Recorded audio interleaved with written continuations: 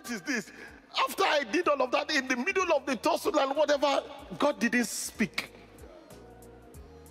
I thought when I left, and then, do you know when he now spoke next?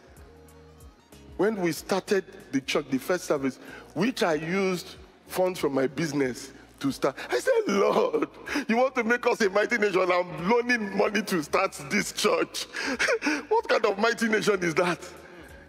And then the first day I held the mic, and as I stood, at the altar, I just heard in my right ear, what you did not do in 20 years of pastoring your last church, you will do in 2 or less. The God we serve is a speaking spirit.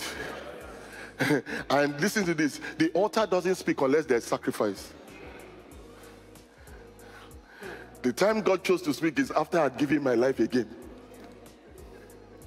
But you are waiting till everything is comfortable. You say, the Lord told me, but he hasn't said anything yet, so I'm waiting. No. Until you commit yourself, God will not commit himself. Tell somebody next to you, say, you can't be sleeping in this kind of service. You can't. God is always up to something, and he's always looking for someone to partner with. And the things he's up to are great things. Listen to this, because he's a great God. And unless this is the way to have God do great things in your life. Is this making sense? This is what Miles said. What vision is essentially is, if you hold a seed in your hand, an apple seed, and I say, what do you see? What will you tell me? You have a seed in mind. So you are not seeing with the eyes of faith. If I hold an apple seed in my hand, I say, what do you see? A visionary person or a prophetic person will say, I see an apple tree. Or in fact, they will say, I see an orchard. Does that make sense? So a person of faith, when God gives you a word, you need to begin to see not things as they are, or not rather as they can be. Whatever your industry, and you need to begin to live in that reality. And this is what the Lord said. He says, and the Lord said to Abraham, after Lot had separated from him, lift your eyes now. Listen to this. Some of you will not see until you separate from Lot. Some of you, the reason why you are not seeing the God-given vision is Lot is choking you. And you will not get a lot until you leave Lot alone.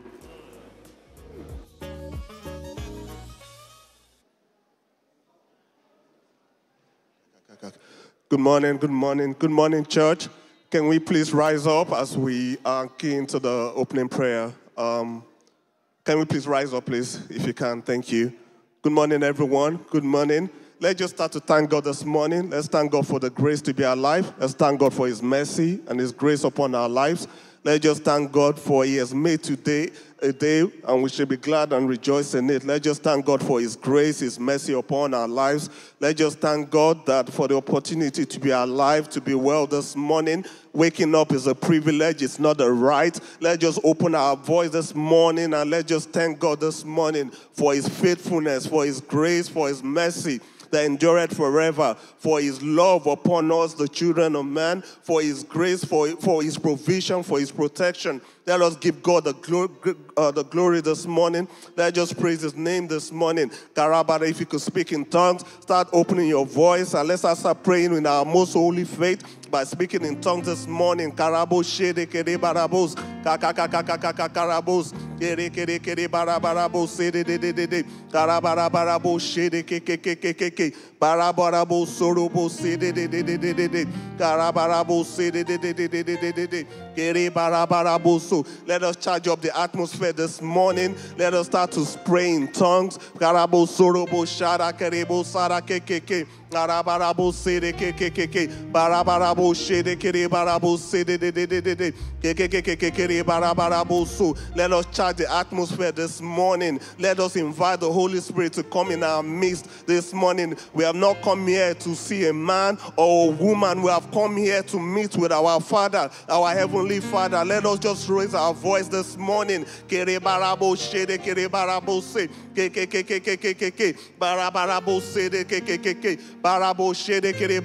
us commit this service to God's hand. Let us pray, Lord, in Jesus' name, that we would meet our Maker. We would have an encounter. We will not be here for another Sunday. We will not be here for a show. We will not be here for an entertainment. We will be here to meet with God. That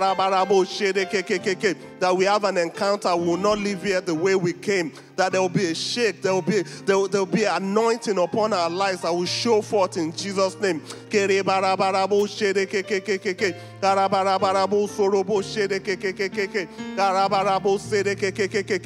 us start to commit Pastor Beams and everyone that's ministering unto God's hand. Let us pray that there will be utterance, Lord, from the Holy Spirit upon the vessel that God is using today for Sound of Liberty, for the 4th team, the 3rd team, facilities, everyone that is serving today. Father, Lord, that we will have, oh Lord, just will be used by God in Jesus' name. Let us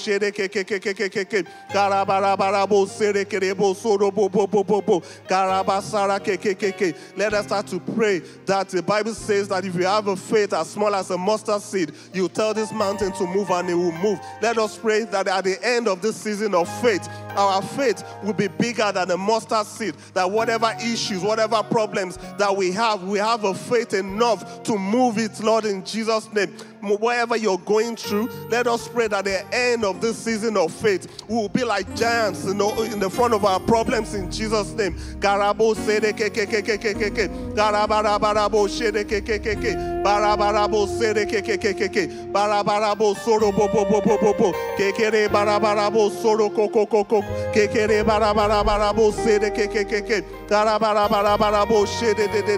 that whatever issues, Lord, that we will have a solution to it, Lord, that our faith will be strong. Our faith, oh Lord, just will move, oh Lord, just mountains, whatever is a mountain to you, that at the end of the service, Lord, you will have, Father, Lord, the faith that will move it, Lord, in Jesus' name. That will be strengthened by the power of the Holy Spirit.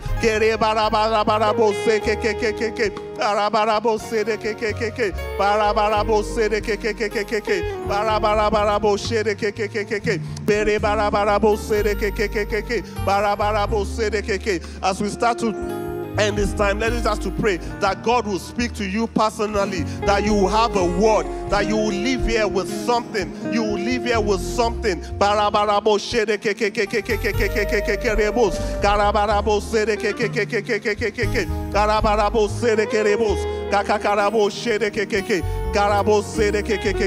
In Jesus' mighty name we pray. Amen. It's my pleasure to hand over to the Sound of Liberty.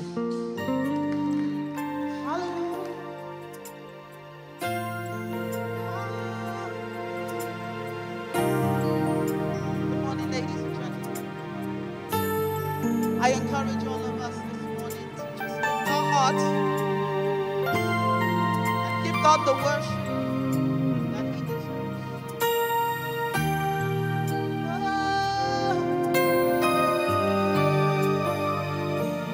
I have seen you too small in my eyes. Oh Lord, forgive me.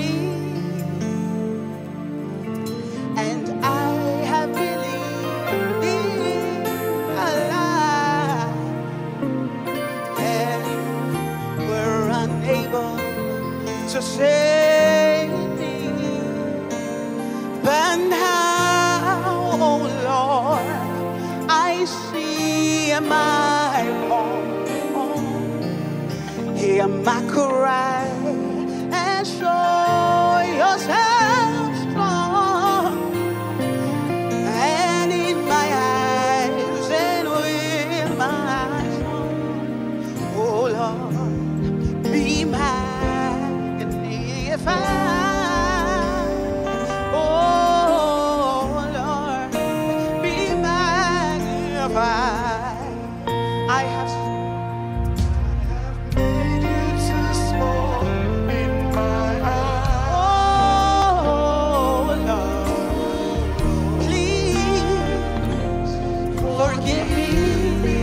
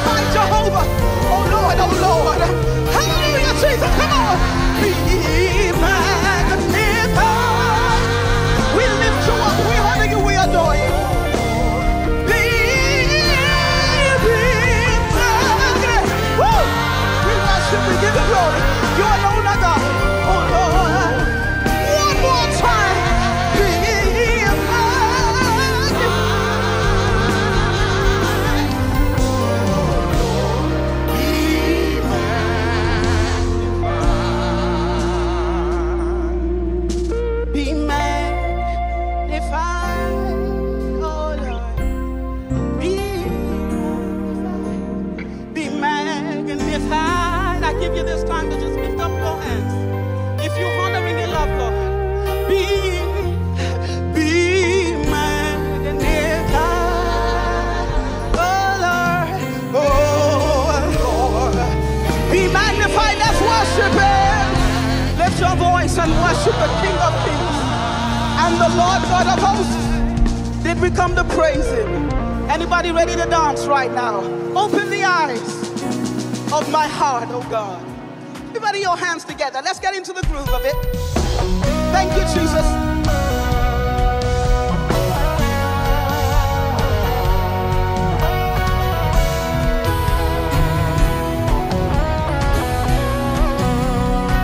Oh yeah.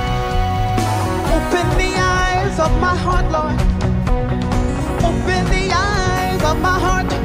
I wanna see you, Jesus. I wanna see you. Can you help me sing it now? Open the eyes of my heart.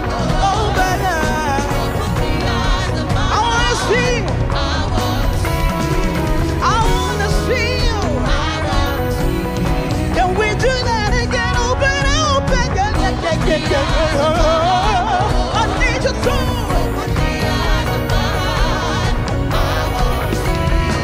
Lord God, I want to see you. Lord, I've been seen to open the eyes. Father, I'm pleading with you this morning. I gotta see you. Come on, let's raise the roof. Higher. Woo! Higher. Shining in the light of your glory. Hallelujah. As we sing, Lord, to see you. Come on, TLC, lift him high. Shining in the light of your glory.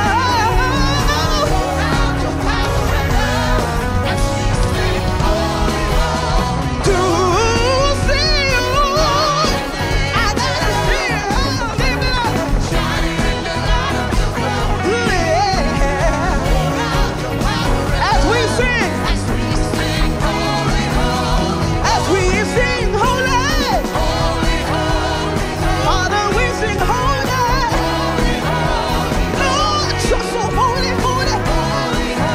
I want to see you.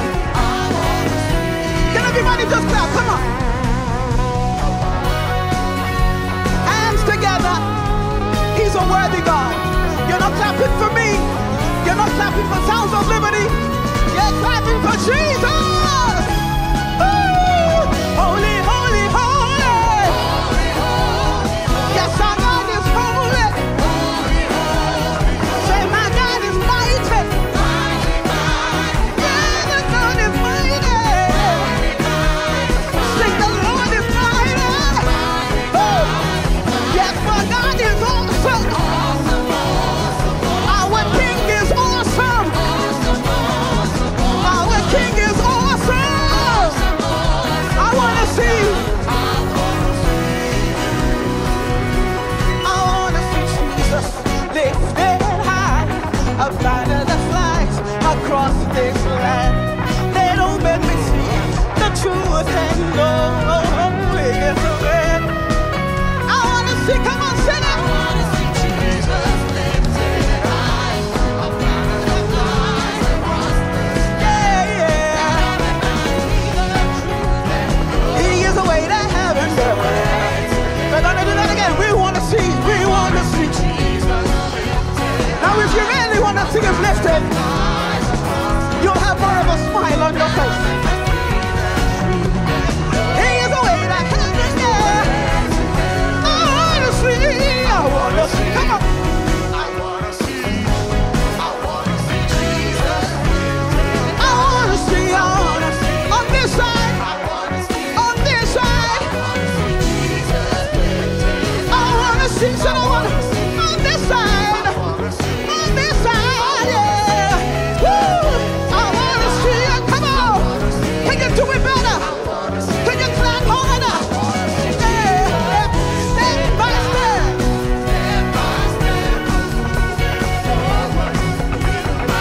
I don't see you moving. Hey.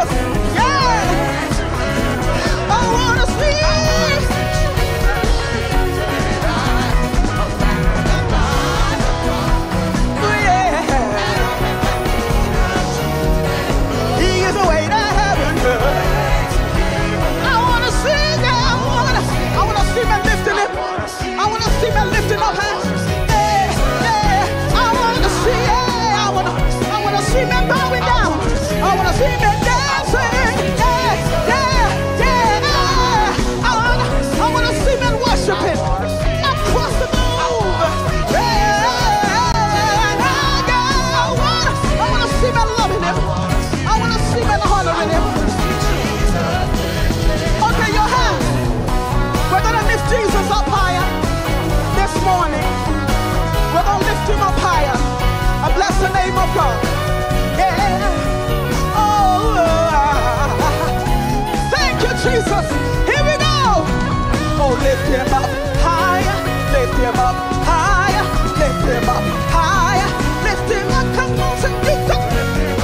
Everybody. Everybody. Lift him up higher.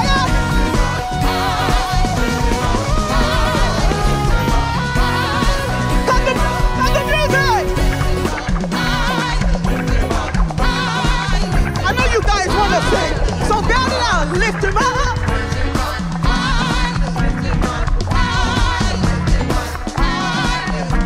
Now the music.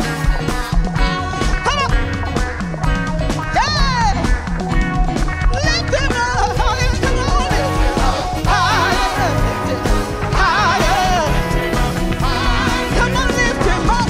Yeah, lift him up. Give him glory. Give him worship. Higher, higher, higher, higher. Lift him up. Come on, now lift him. Come on. If he blessed your food, if he blessed your bread, come on, lift him higher. Lift him up. Higher, higher, higher, higher. Lift him up. Higher. Give him worship. Give him praise. Woo, I feel him, I feel him. Come on, lift him up. Take it high. Come on, take it high. Step by step.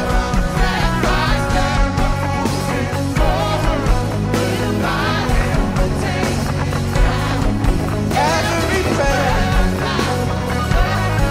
Strongholds tumbling down, down, down, down. Bless him in the house this morning. Praise the Lord. Praise the Lord. And then give him more praise. These words.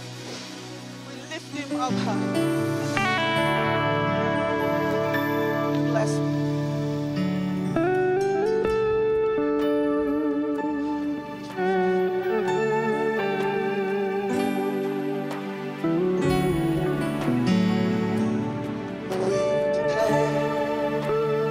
Your majesty, we proclaim. Your name is exalted. For you reign magnificent. You rule victoriously. And your glory shone throughout the earth. We declare. We give you this opportunity to declare him as your majesty, Lord. You didn't come here to meet with a person today. You came here to meet with God. So lift him up. Oh, God. Hey, your glory shows. And we exalt. Our God is mighty. We lift up your name.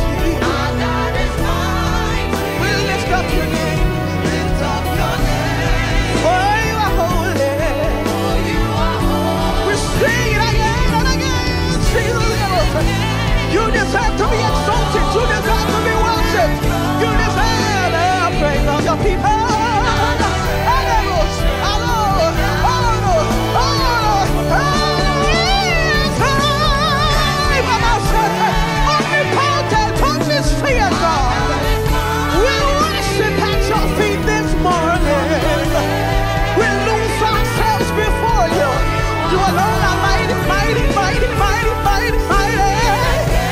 And again, and again, and again, and again. In adoration.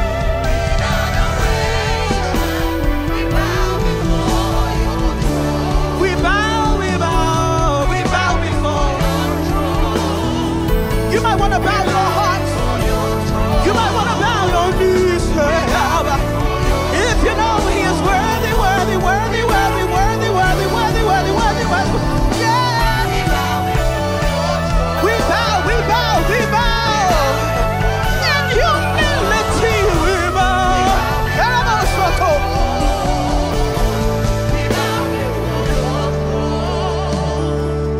Before the Lord, our God, we've come to bow.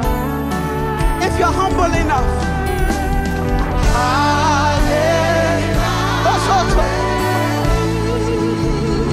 before the Lord, our God, we've come to bow down.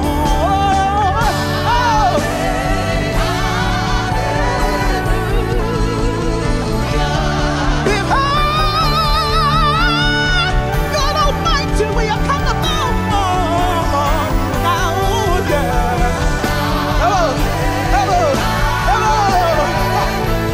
So praise the Lord.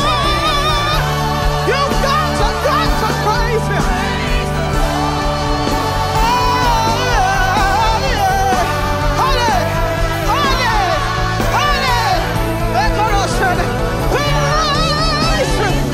He is the eternal rock of ages.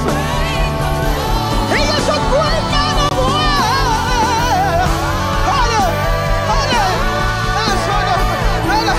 Somebody need a praise.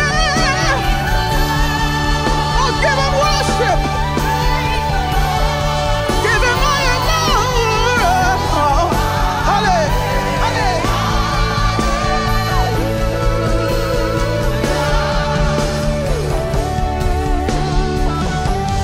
Bless the name of the Lord this morning.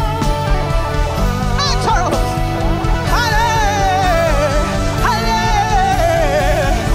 So praise the Lord. Somebody praise Him. If He's been good to you.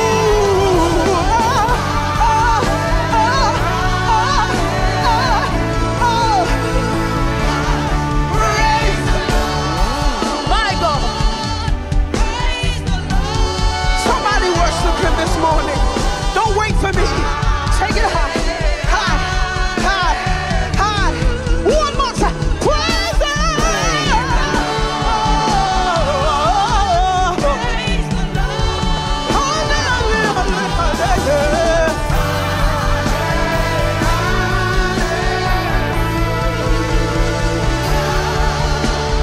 Bow down and worship Him. Bow down, worship Him, worship Him. Oh, worship. Can you bow down? Can you bow down and give Him some praise for the good God that He has been? Yeah, yeah. Bow down and worship Him. Worship. Oh, Lord, we worship. Call Him so much. Fire, sweet. You're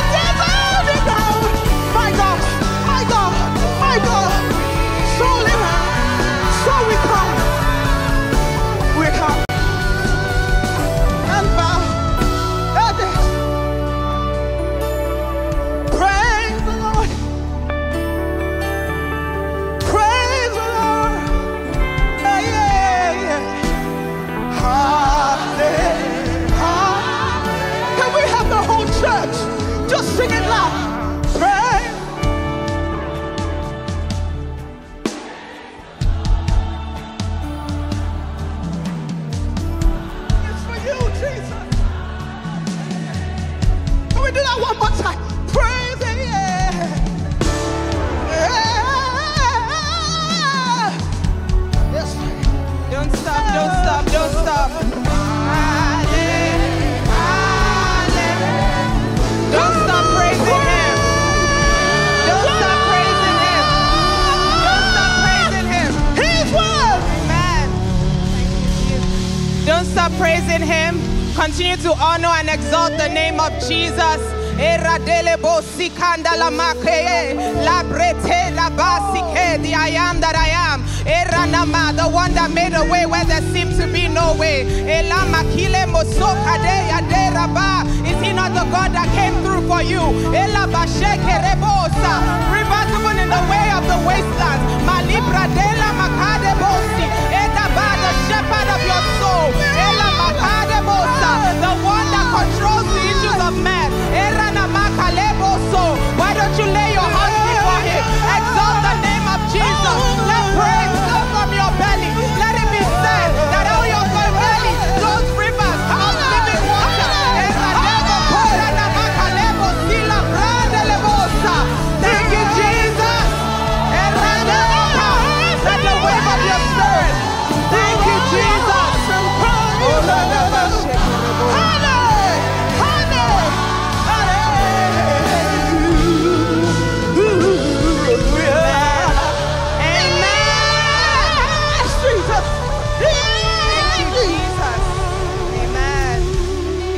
Jesus. Why don't you give Jesus a wave offering? Tell him he's worthy of your sacrifice. He's worthy of your praise. He's worthy of everything. In Jesus' name we have given praise. Amen. Good morning, church, or good afternoon, church. Morning to our folks in the other side of the continent. Amen. Well, you may be seated. It's your Father's house. Round of applause for the phenomenal voices and minstrels. Guys, come on. Give it up for Jesus who gives gifts to man. Amen. Praise God. I want you to look to your neighbor and say you are incredibly special. You're sitting next to me, so you're special. Amen. God bless you. So my name is Ruth, and I'm just here to introduce the testimony. But before that, I have a couple of reminders. How many of you know we're a global church? Amen. We're streaming to the ends of the earth. Praise God for that. So if you're watching us on YouTube, hi YouTube fam. This is the Liberty Church Global. You've clicked to the right page today. Want to encourage you to like the stream. The algorithm on YouTube allows us to reach more people where we have more likes. So please do so the gospel can reach even those that are lost, right? And I want to encourage you to subscribe to the channel. There's so much coming from this house in the next couple of months. I want you to be a partaker. If you're in the auditorium, you can also kind of click on the YouTube app and like the stream. That also helps us, right? Liberty Tribe, hey! Liberty Tribe is the teenage expression. Hey, my people! Teenage expression of the Liberty Church London, and they have their own hybrid service happening at the same time. So if you're a teenager in the auditorium or you're a teenager watching online, there is a space for you in God's house, right? So I want to encourage you to go to that side of the hall. Shane, do you want to wave? Hey, that's Tim. He's going to take you to your service, and if you're watching online, please click the link in the bio so you can join, right? We also have sermon notes, right? As we kind of partake of the word, we want to encourage you to take notes, to take a deposit of what God is saying to you so you can mule and meditate on it in the week. So scan the QR code, click the link in our bio so you can follow the sermon as we go, right? Testimonies are the DNA at the Liberty Church. We understand that God has given us a liberation mandate in this generation, and this testimony specifically speaks of how God can turn around a situation even in accelerated speed. That's not correct English, but you'll get it when you watch it. Right? And straight after the testimony, our resident pastor, our beloved PB, will be here to give God's word in Jesus' name. God bless you.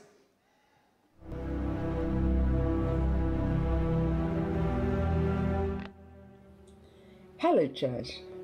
Here's my amazing experience with God. I inadvertently locked myself out whilst on my balcony and required the assistance of a neighbor to let me in.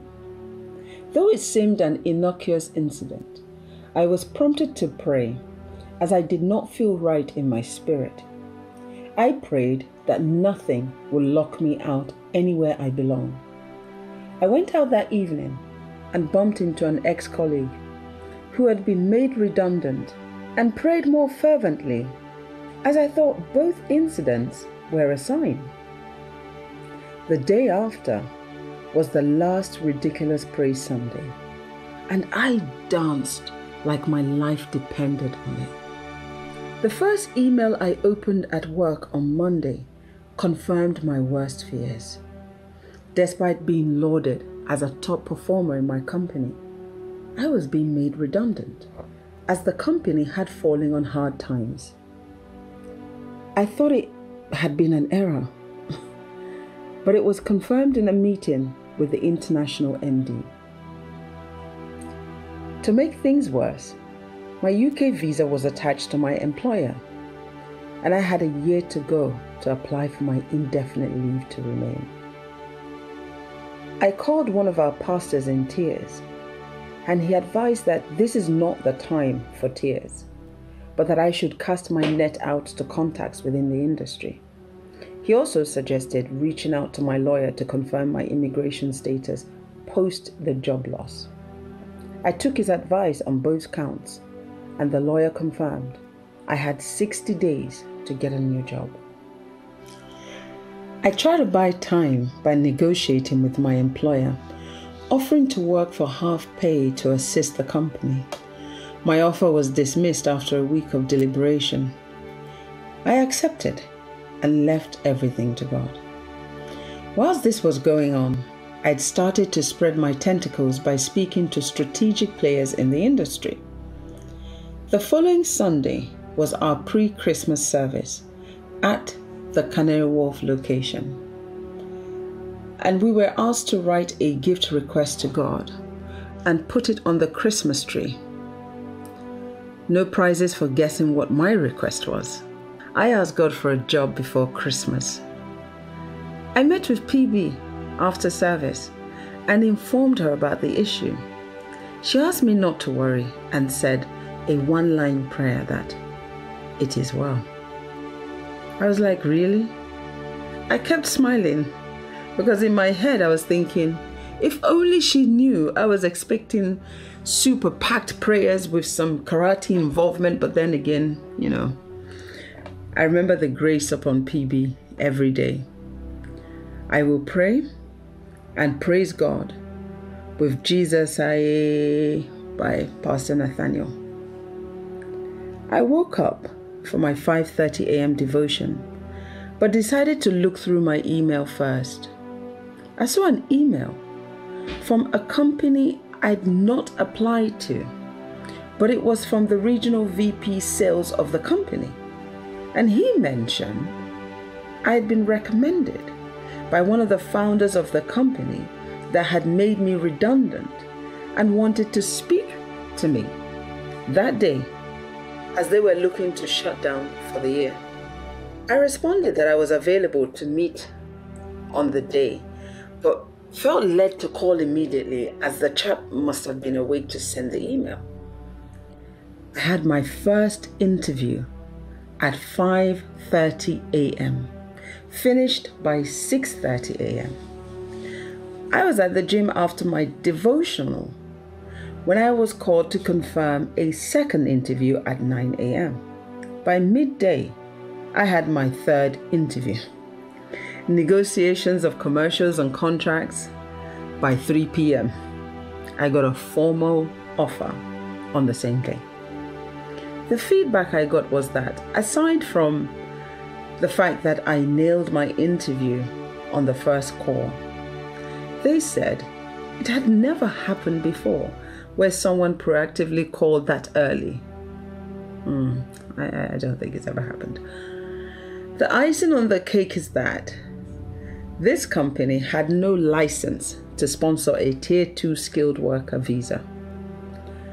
But they said they started the fast-track application process to get their sponsorship because of me, as they had received outstanding references from my previous employer. God really has children. Suffice to say, they got the license, issued my COS, Certificate of Sponsorship, paid for my visa and all other fees in respect of it. I did not have to leave home once or spend a penny. I started the job in March, and whilst on a call, my manager, who is a chief revenue officer, sent me a message saying they needed to raise my profile by enhancing my role and giving me a new job title of my choice. At this point, I'm as confused as you are listening to this testimony. A few things I did in my time. I listened to the Holy Spirit, kept paying my tithes, praised ridiculously, even in the face of incessant rejections, called everyone in the industry, kept mentors and friends updated. Family prayers were an anchor, and I cried for help when required, as God will always use people. I am that lady that is helped by God. I thank God for coming through for me, for not putting me to shame, for showing me signs early and what to pray about, and for directing my path. I want to thank PSFA and PB for their teachings and prophetic dimensions. When next I hear PB say, "It is well," the way I will shout amen, nobody will believe it. I also want to thank my family, my TLC pastors, and my special person who stood with me all through the tough moment. God bless my TLC church. Hallelujah. Thank you, Jesus. Hallelujah. If you are the next in line for a ridiculous testimony, come on, shout! Come on, shout!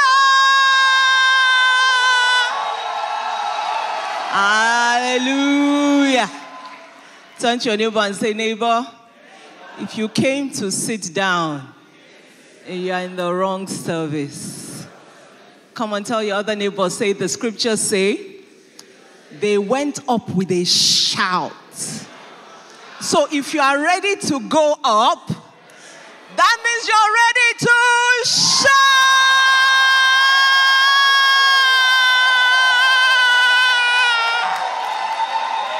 Hallelujah.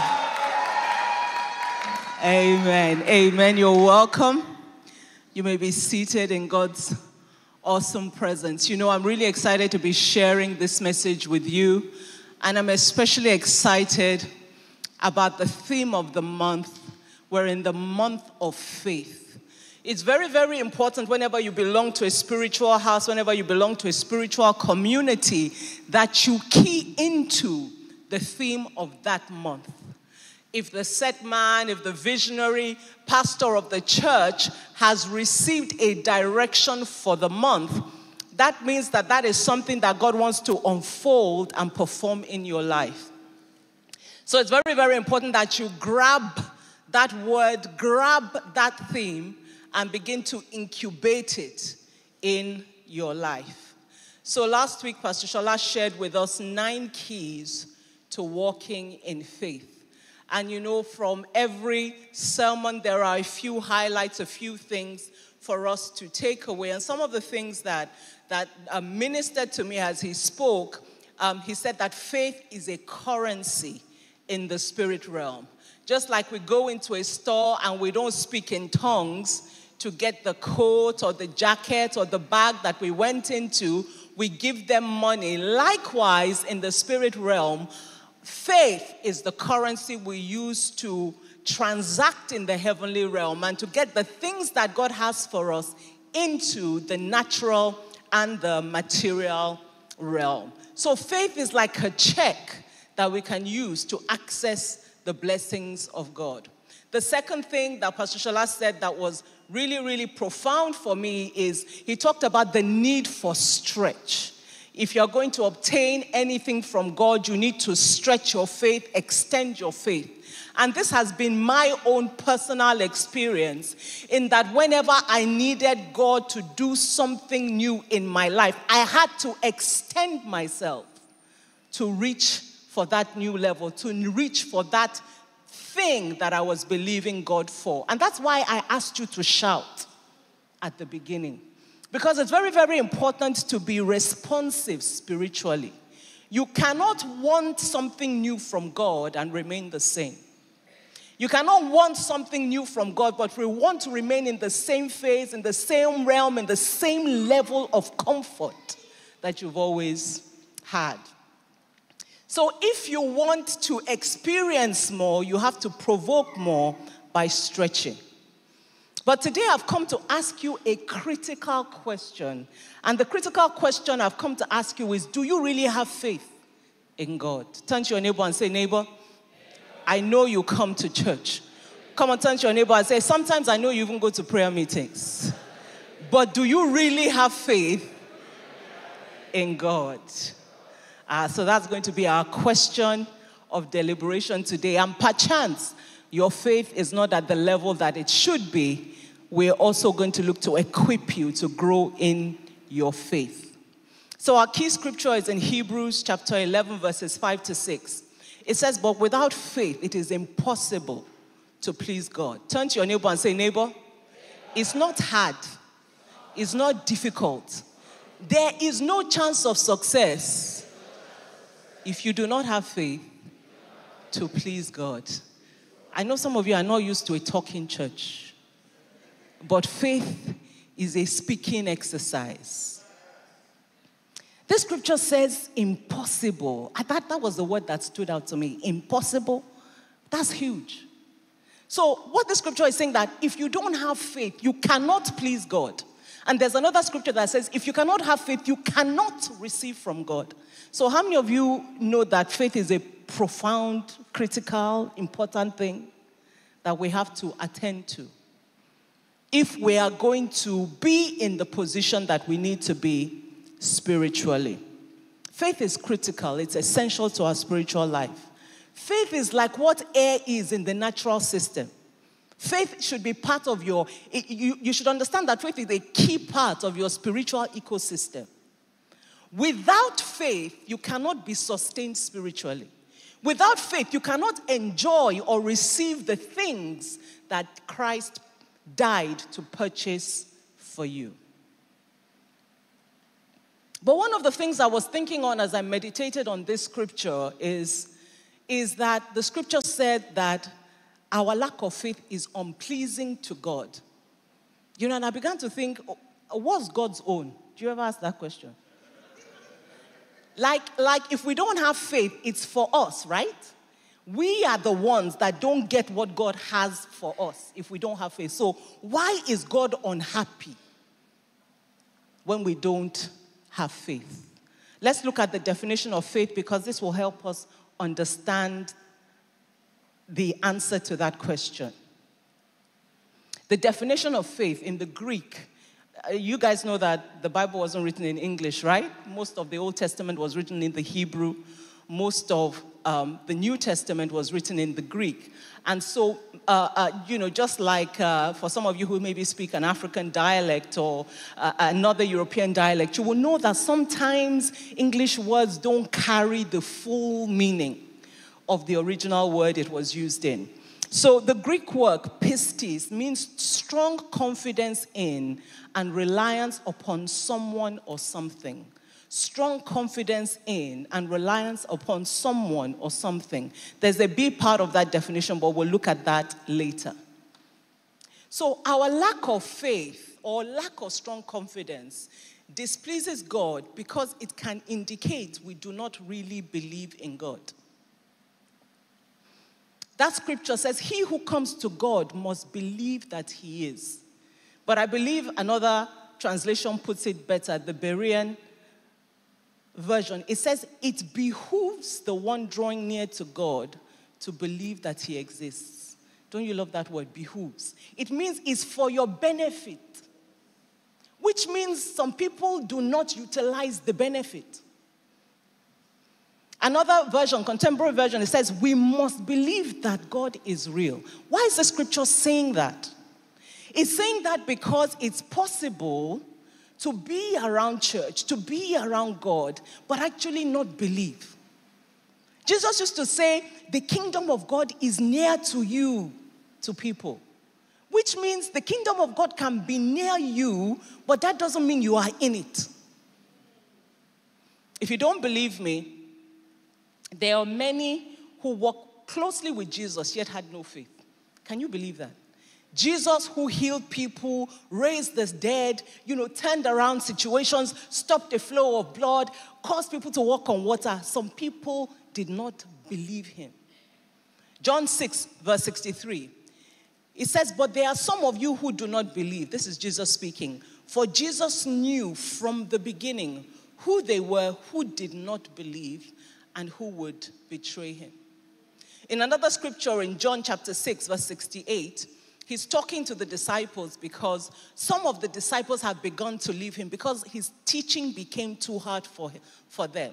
When he began to say, you must drink my blood and eat my flesh, some people thought, okay, this is where we check out. How many of you, if you came to a church and the pastor said, you must eat my body and drink my blood, you will say, okay, time to change parish, right? So when Jesus said this, because he was not a pastor, he was a Messiah, and there's a difference. Some people stopped following him. So Jesus turned to his closer apostles, some of the 12, and said, are you also not leaving? And this is what they said to him. They said, we have come to believe and know that you are the Christ, the Son of the living God. So that what they were saying is that we didn't always believe, but we have come to believe by experiential knowledge of you that you are God. So you can come to church, but for some people, church and Christianity is really an insurance option. You are not entirely sure, but just in case, perchance, on that end day, it happens to be, the God of the Bible, that is the saving God. You want to have been able to tick that box. Perhaps that is what accounts for your lukewarmness and your lack of commitment. Turn to your neighbor and say, I'm sure that wasn't about you. It's about the person sitting next to you. Profound. Jesus said some people do not believe, even though they identify as part of the body. They identify as believers, but they do not believe. Galatians 2:19, it says, I have been crucified with Christ. It is no longer I who live, but Christ lives in me. And the life which I now live in the flesh, I live by faith in the Son of God. You and I are called to live by faith. Faith is not negotiable. It's not optional in the choice of things, Some people can say, do you know that if you don't speak in tongues, you'll still go to heaven? You will miss a lot of things, but you will still end up there. Some people don't practice the Sabbath. You'll be knackered when you get to heaven, but you will still get there. But faith is not optional. In fact, faith is the substance of your Christian life. It's the core of your definition in God. It's what defines who you are as a believer. So that's why the Bible says without faith, it's impossible to please God. That means you are not connected to God if you don't have faith. The second reason why it's displeasing to God is also in that scripture. It says, it's because lack of faith shows that we do not know who God is or his heart for us. Hebrews 11, it says, he who comes to God must believe that he is, and that he is a rewarder of those that diligently seek him. God is a rewarder. If you believe that God is a rewarder, you will believe and trust him for a reward. True or false? I was sharing with the first service that, you have some fake uncles in, where I come from. Some fake uncles that look like big men. There's no money in their account. They just go around with there's something we call agbada, what these big flowing gowns. And they look like VIPs. But there's nothing. But you have some aunties, Rebosh. Those aunties, even in Africa, there's always foreign currency in their bag. Sterling, dollars. When you are going, they'll just say, here, $50 to do your nails. Rebosh. $100 to do your hair. How many of you like those kind of aunties? Those aunties are rewarders. Experientially, when you spend time with them, you know that whenever you are around them, something must drop. True or false? That's how it is with God. God is a rewarder. That is the core of who God is. So perhaps the reason why your faith is not strong is because you don't know the nature of your God. You don't know who he is. You don't know what he has. You don't know what his capacity is. You don't know what his capability is. That's why in John 4:21, Jesus said, to the Samaritan woman, to the Samaritan woman, you worship what you do not know. We know what we worship, for salvation is of the Jews. You worship what you do not know. You come to church to listen to lessons about a God you do not know. Because if you knew him, your faith in him would be strong. Not only is God a rewarder, remember that God is also a father. God is also a father. There's no way that a father, a good father, which God is, will not want to bless the child. In fact, everything that the father has is laid up for the child. So, faith requires that we stand in position concerning who God is, in true acknowledgement of his identity, so that we can stand in right positioning with him. So when we lack faith, oftentimes it's because we do not know who God is or his father heart for us. And so what I want to spend the rest of today looking at is, if you've identified, as we've spoken a little bit today, that you might fall into one or two categories where you know that your faith needs to be activated, your faith needs to be strengthened, your faith needs to be built. The good thing about faith is that it can be built. And so today, our message is titled, How to 10x Your Faith. And it's absolutely important. The Bible says, in all you're getting, get wisdom. You should also say, in all you're getting, get faith. The wise thing is to get faith, because your faith will determine how you live in and experience God. It will determine what you will taste, what you will see, what you will experience, what you will overcome, what you will enjoy.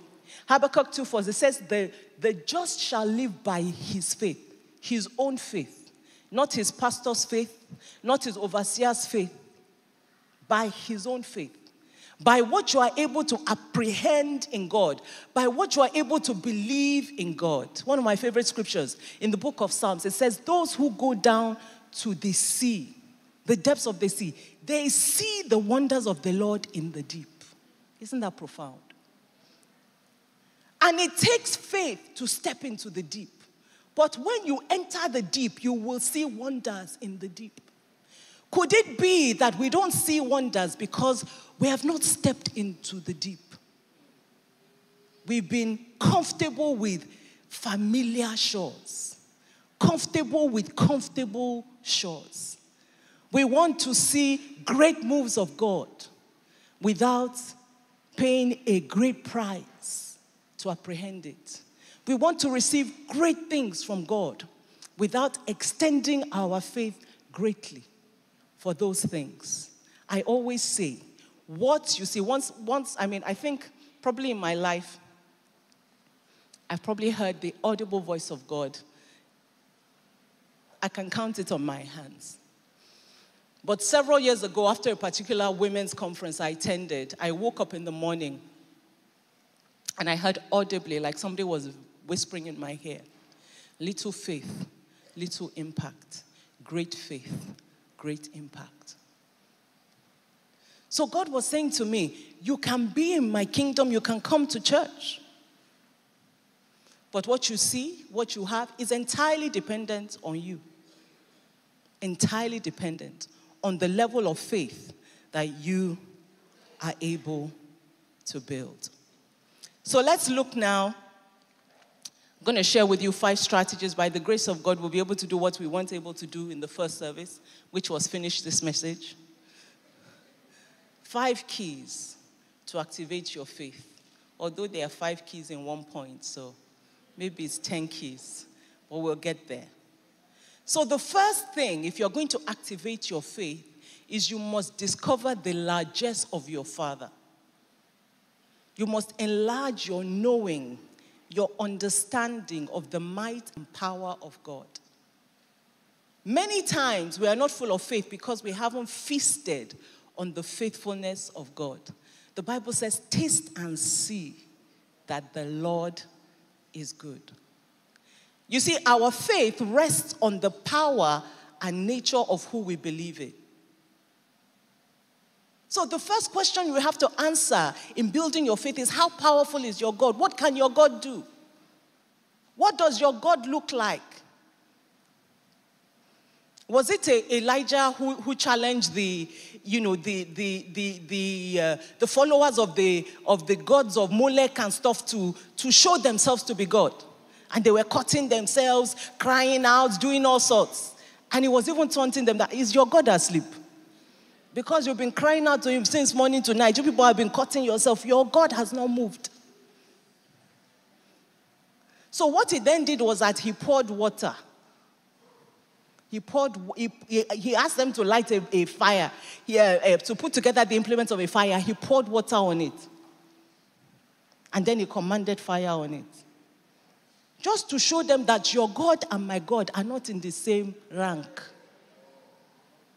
They don't live in the same atmosphere or stratosphere.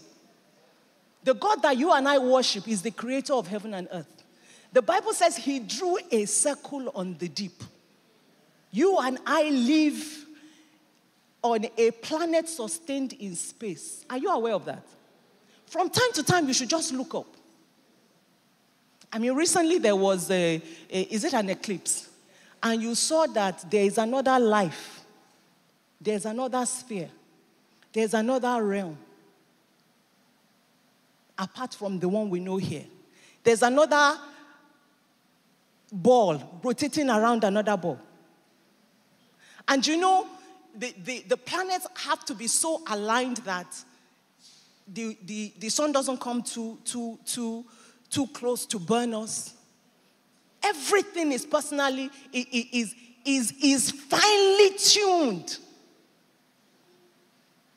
And there is another realm where there's no gravity. Did you know that?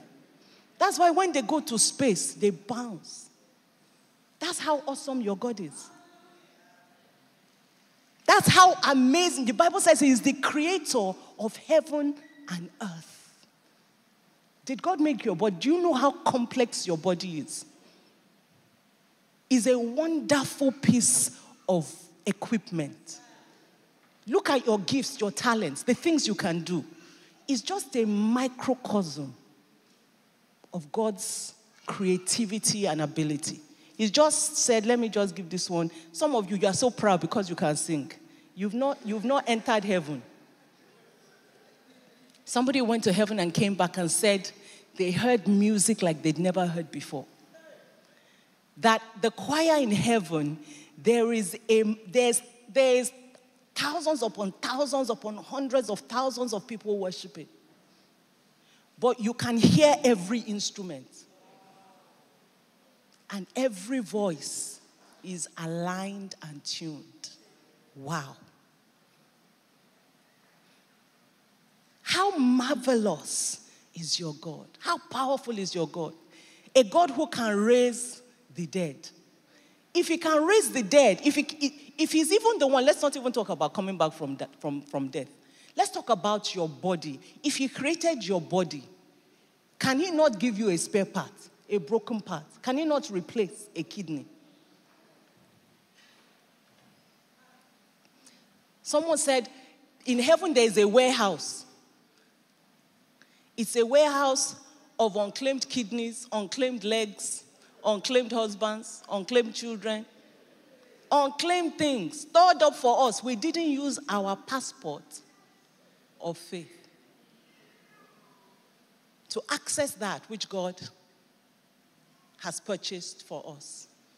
It's because many of you don't know you're married to Johnny. How many of you remember the Johnny story? Pastor spoke to us about a small boy called Johnny who, on careers day in school, they were asking him, everybody what they want to be. So they asked Simon. Simon wanted to be a fireman. They asked Joseph. Joseph wanted to be a milkman. You know, somebody wanted to be a doctor. Somebody wanted to be a teacher. They asked Johnny, what do you want to be? Johnny said, oh, when I grow up, I'm going to be the richest man in the world. I'm going to have chateaus in France.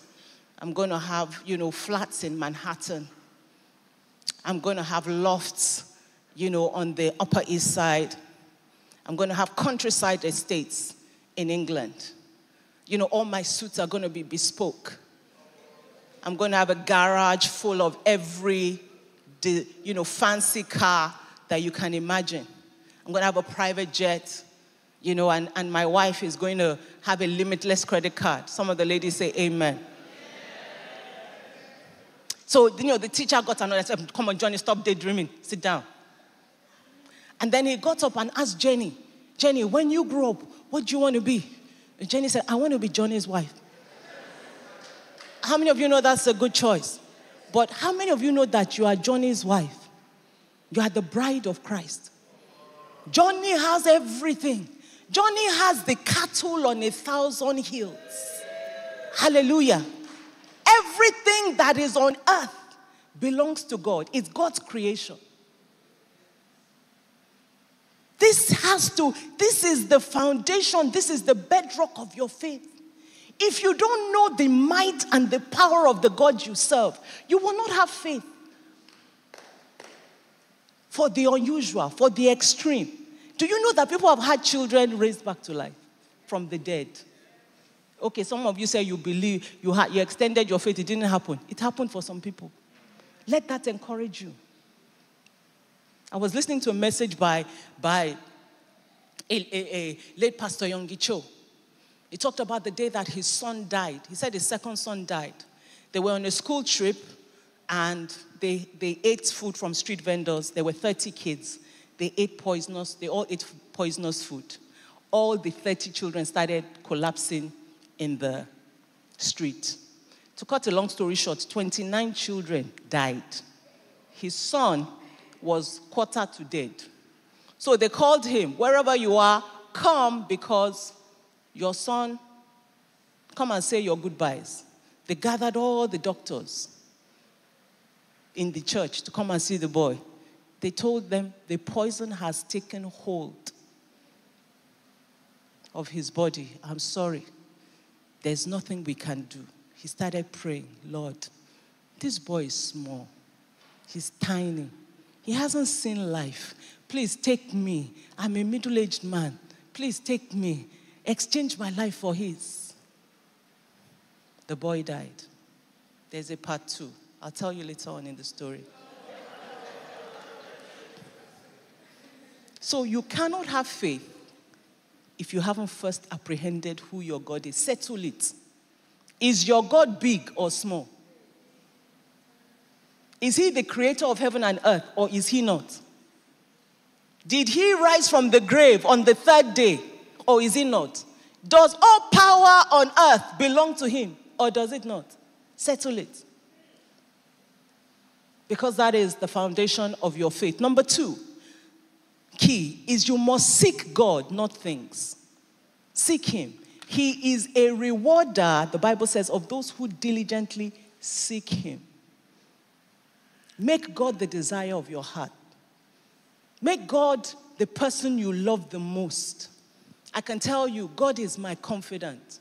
God is my closest friend. There are things about my life that only God knows. I bet there are about you too. There are ways that God, some of you have testimonies you cannot share because shame is inside the testimony. But you know what God did for you. You know where God brought you from. You know the deepest desires of your heart that you could not share with anyone, that you shared with God. That's how awesome he is. The Bible says he's a friend that sticks closer than a brother. A brother, the Bible says a friend is made for adversity. That's who God is. A friend that their speciality is trouble. Don't you wish you had that friend? Anytime there's a problem, you say, no, there's a friend designed for this. His name is Jesus. Understand the importance of seeking God, not things. You see, many times when we say we are extending our faith, we say, I'm believing God for a husband, I'm believing God for a house. All our focus becomes on the thing we are believing God for. No.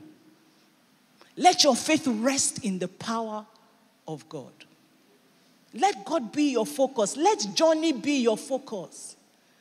How many of you know that if Johnny knows that all Jenny is after is his car, all Jenny is after is his credit card, will Johnny be forthcoming? No. We give freely when love is genuine. God knows that, somebody was saying about how, maybe the dad was a pilot and because he was away from home a lot, or a minister, somebody who wasn't often at home. So every time he will come, he will bring presents, for the kids. And he said, he one day was waiting at the airport. He had bags in his hands, everything. The kids were running to meet him. He was so happy. He thought, wow, my kids have missed me. And they just came and grabbed the bag. Hey! And started saying, Daddy, what did you bring? Daddy, what did you bring? He said, Jesus. The kids are looking forward to the gift more than the giver.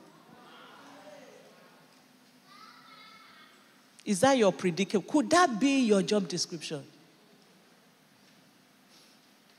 God wants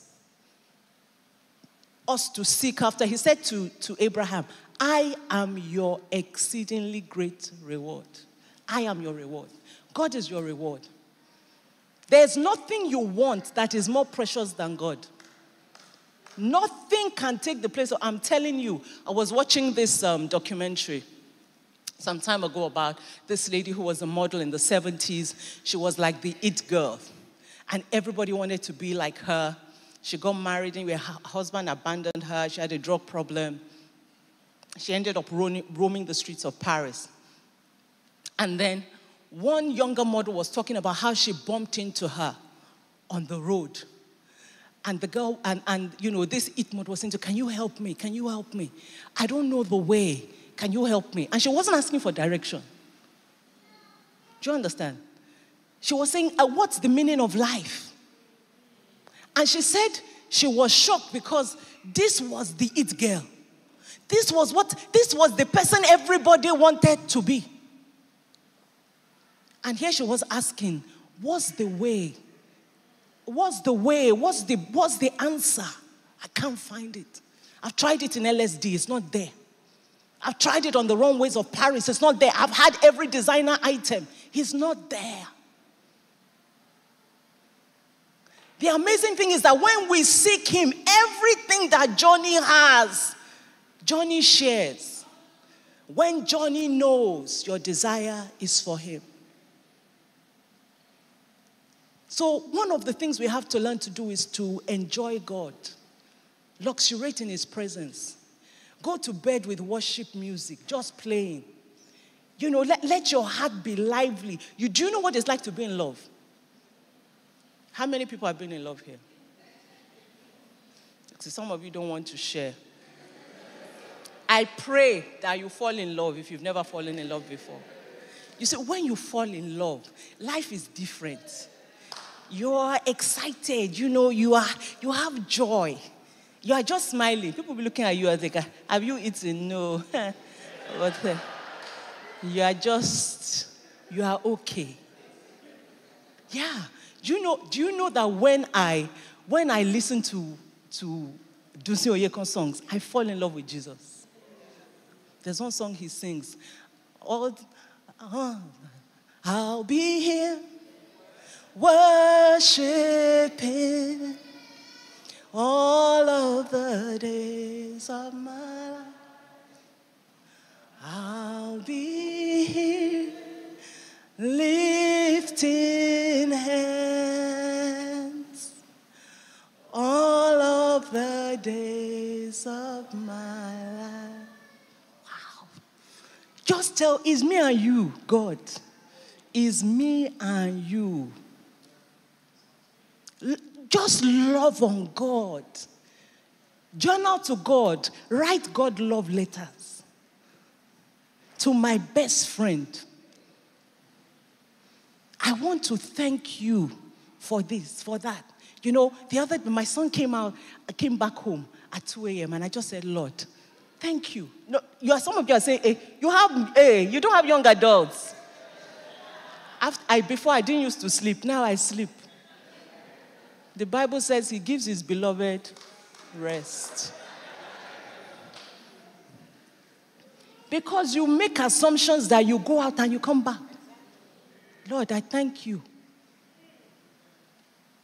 Developing a heart of gratitude, just knowing little things. Some of you, my husband said on his birthday, I wrote him, it was actually part of my devotional, but on his birthday, I was just thanking God for him. And then I did a screenshot of the aspect of my Thanksgiving that was about him and said to him, he said, praise the Lord, though, because normally we hear more about the things we don't do. That's what he said. So it's very nice to see all these things that you wrote here. And I realized, it's so easy to take things for granted. For the people that are precious to you to not know their value because you don't tell them. So learn to just love on him. Let God know, if you give me, nice. If you don't give me, I'm still following you. That's what God wants to see. Number 3, understand how faith comes. We're going to talk about faith gates. Thankfully, faith is something you can draw to you. If you don't have faith, you don't have to stop at your level of faith. Aren't you grateful for that? That there are things that you can do to activate and build up your faith. So we're going to talk about five faith gates, and this is how a gate is something that gives you entrance into a place, entrance into something. So we're going to talk about 5 gates to greater faith. And our scripture is in Mark 8:14-21. And, Jesus had gathered his apostles, his disciples, and he was talking to them about bread. And then they started whispering amongst themselves, oh, is it because we didn't bring bread? And this is what he said to them, verse 17. It says, but Jesus, being aware of it, said to them, why do you reason because you have no bread? Do you not yet perceive nor understand? Is your heart still hardened? Having eyes, do you not see? Having ears, do you not hear? And do you not remember? When I broke the 5 loaves for the 5,000, how many baskets full of fragments did you take up? They said to him, 12. Also, when I broke the 7 for the 4,000, how many large baskets full of fragments did you take up? And they said 7. So he said to them, how is it you do not understand? So Jesus was saying, have you not seen enough for your faith to be built? And then he highlighted some key things that were instructional for building faith. So one of the things he said was, having ears, do you not hear? So Jesus made it clear in that scripture that hearing is a key faith gate. Romans 10:17, it says, faith comes by hearing, and hearing by the word of God. Now, this scripture, is there a problem with this scripture? Look at the scripture properly. Do you have it up there? It says, faith comes by hearing. Media guys, can you put Romans 10:17 up? Faith comes by hearing, and hearing by the word of God. Do you have a problem with that scripture? I don't know whether it's the lawyer in me, but I had when I said, okay, why doesn't it just say faith comes by hearing? Is that not what the scripture should say? Faith comes by hearing the word of God, right? But that's not what it says. It says faith comes by hearing, and hearing by the word of God. So it's saying there is an ability to hear spiritually. Faith comes by hearing. That only comes when you give attention to hearing the word of God. So it's saying 2 things. It's not saying what you think it's saying on first reading. So Jesus, what he's saying is that once you spend enough time in the Word of God, you develop a spiritual ability to hear God. That's why you must absolutely prioritize, absolutely give attention to the Word of God. Make sure you are hearing words that build your faith. And make sure there are different avenues for the Word to enter your life. Scripture, gospel songs, sermons, testimonies, Christian books. They're like channels of life, rivers of life that you are giving yourself access to. You know, I was listening to a Nathaniel Bassey song the other day, and he spoke a psalm that I've never heard. He said, Lord, give remembrance to your covenant, for the places of the earth are full of the haunts of the wicked. It hit me like an arrow. Now, let me say to you, you are not going to hear that in a Davido song. Can we talk? It's not going to hit you in a Burna Boy song or a Beyonce song. That's why the Bible says speak to each other in psalms, in hymns, and spiritual songs. Spiritual songs. So I was saying to the first service, people, when you hear a song, and what the song makes you want to do is, once you begin to see, it's doing your body like this. Some move, you say, no, this is not a spiritual song.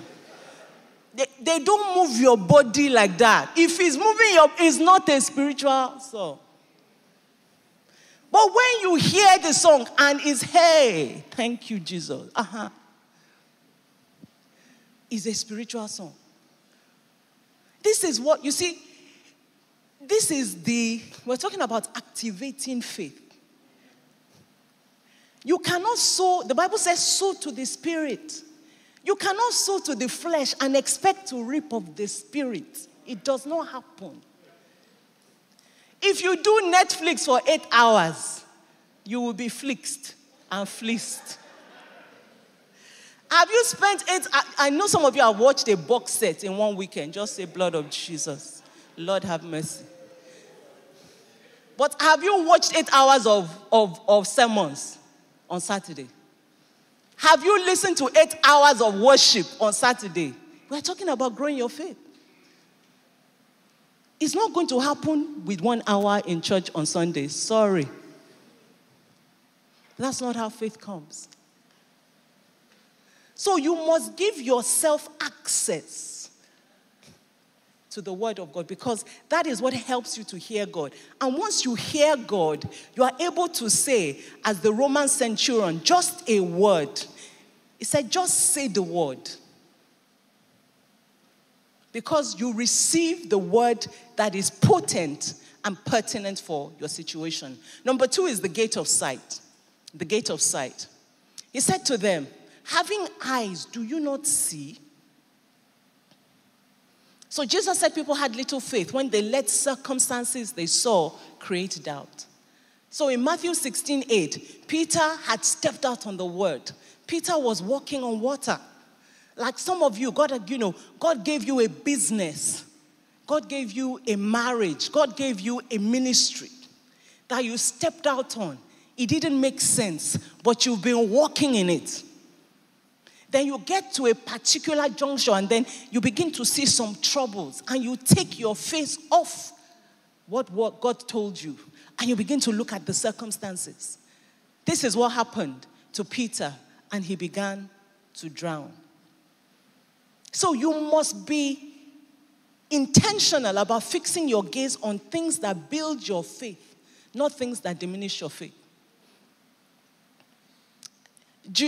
How many people would know that the rate of depression, anxiety, it soared during the lockdown? How many of us know that?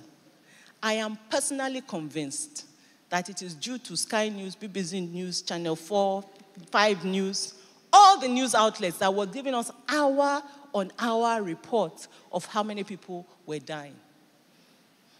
And there's somebody in my house every hour. He likes to watch the news updates. And I always say, the news has not changed. It's the same. It's just, they're just replaying it, but no. So during COVID, I had to say, let's just be watching this once a day. Let them tell us how many people died at the end of the day, and we know it's done for the day. Not that we're hearing it at 8 a.m., 9 a.m., 10 a.m., 11 a.m., 12. How many of you know that's not good news? The Bible says whatever is good, whatever is of lovely report, fix on these things. So COVID is over. Lots of people died. But how many of you know that a lot more people survived than died? But if you watch the news, you would think there's nobody else on the streets. Well, in fact, when you go out and you say, hey, everybody has died. If you fix your gaze on the news, that's what you'll believe. So if you're going to have faith, you have to be intentional about what you focus on, what you gaze on. Number 3, the gate of memory and meditation. The gate of memory and meditation. He said, do you not remember? So Jesus began to call to their memory all the things he had done for them previously. Don't you remember when I came through in this, the time they almost kicked you out because you didn't have school fees and I came through? Don't you remember the time when you were sick and I came through? Don't you remember the time you were stranded in America, you didn't know nobody and a stranger gave you money? God begins to bring. If you are intentional, your memory can be a faith gate and a faith booster. That's why David said in Psalm 63, when I remember you on my bed, I meditate on you in the night watches. Hey, but what do we meditate on in the night watches? We meditate on Instagram in the night watches. I was telling people that I had to journal. Instagram was eating my life. And I know some of you have been there. I had to journal about 5 reasons why I needed to take Instagram off my phone. Because when I should be going to bed, I'll be watching comedy skits on Instagram, laughing. My husband will be like, are you okay? Why are you laughing? I said, no, that is for really funny. I'm going to send it to you. And I'll be watching kids in Africa. I'll be watching cats talk. I follow a dog that talks on Instagram. Do you guys follow a talking dog? I mean, this dog has more personality than... That's how Instagram wastes your life. So I put Instagram off my phone. Now, to visit Instagram, I have to go onto my laptop and click on. That's how I like it. Otherwise, I'm on the train. Let's see what's happening in Instagram. Just, some of you do your Instagram history. Or TikTok, or whatever it is that you are into, LinkedIn. For some of you, it's business contact, mentoring, check.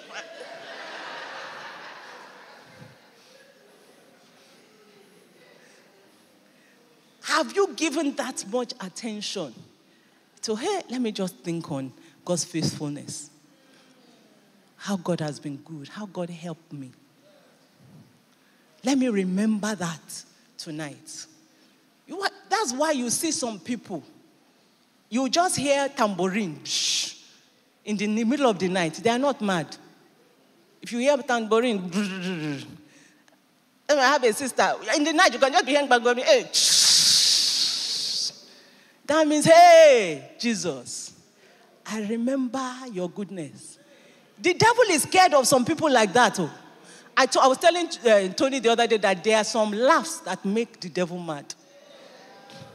You know, you listen to some worship songs, you just hear, ha, ha, ha. Once I hear that, I'll say, the devil is in trouble.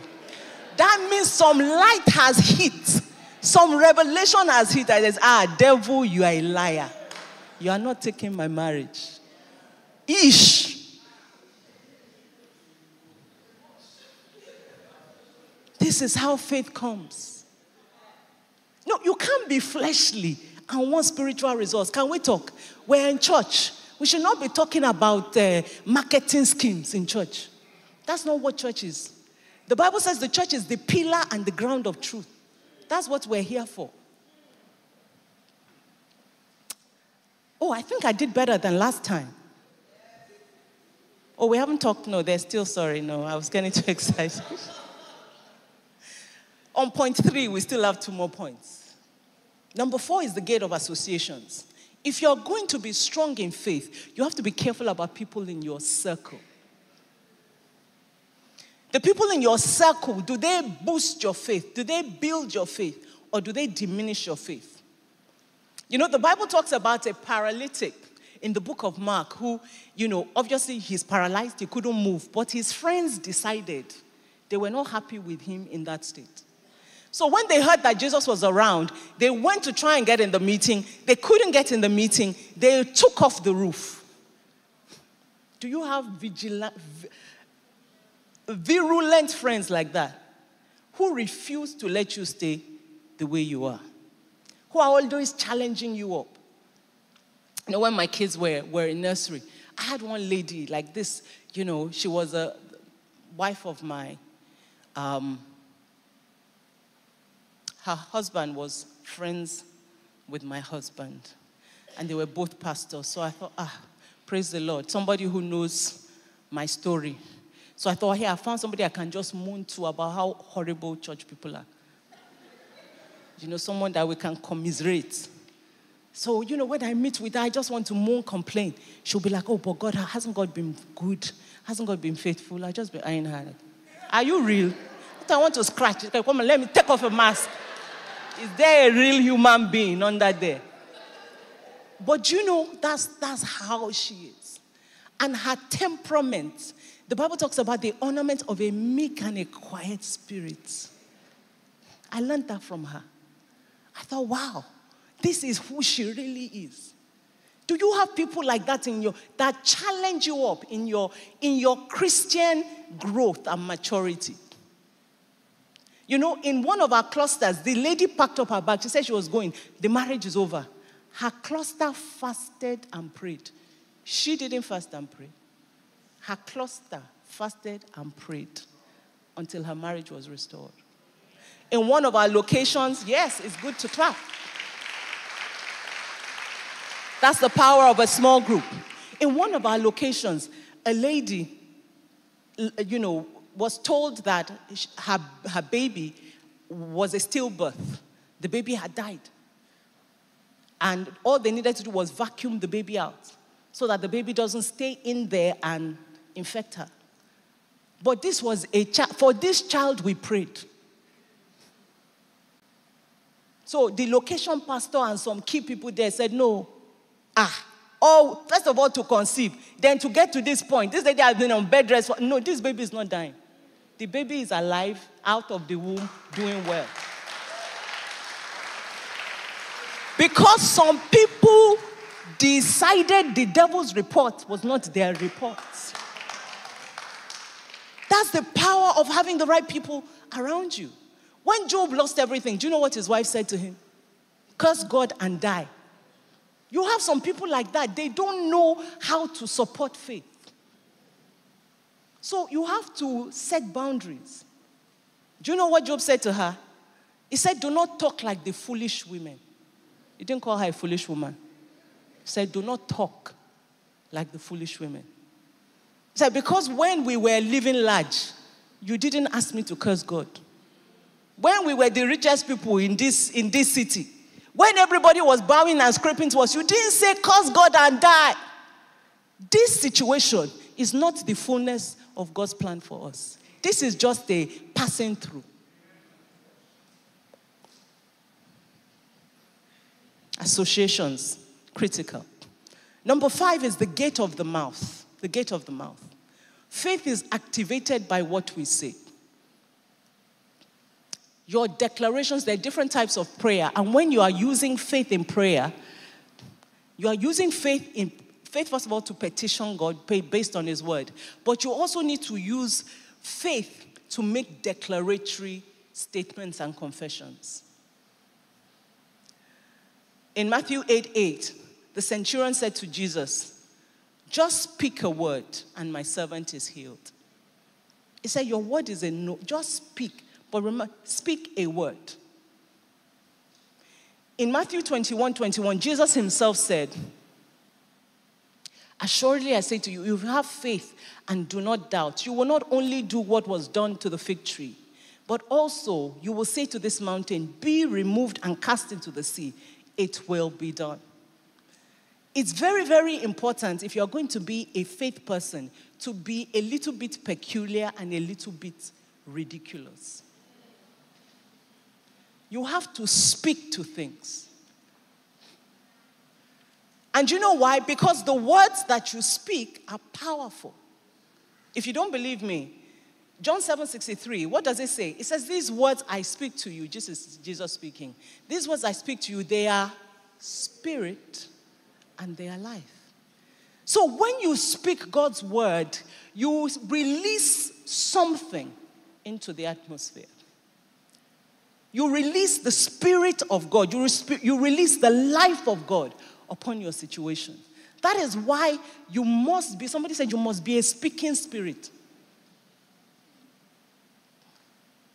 You cannot be a faith-filled person and be a quiet person. No. You need to speak over your, I'm blessed. I'm blessed. I'm the head and not the tail. I am above and not beneath. I will live and not die to declare the goodness of the Lord in the land of the living. The Bible says the path of the righteous, it shines brighter and brighter unto the perfect day. My life is not going down. It's going up. I'm Holy Ghost powered. I'm Holy Ghost activated. That's how you speak to yourself. You must confess the word of God. Speak the word of God over your life because the Bible says they are spirit and they are life. They are spirit and they are life. They contain the Spirit of God. They contain the power, the life, the Zoe of God.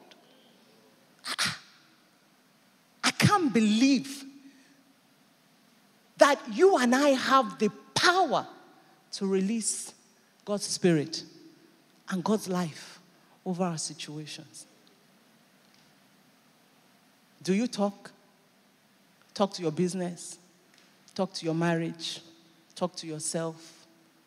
I'm not lazy in Jesus' name. Some of you need to start saying that. I'm not lazy. I'm proactive. I'm a hard worker. I think fast. Opportunities come to me. Favor comes to me. People like me. Yeah. Begin to speak the word of God. Do you know that there is a promise for everything you are looking for?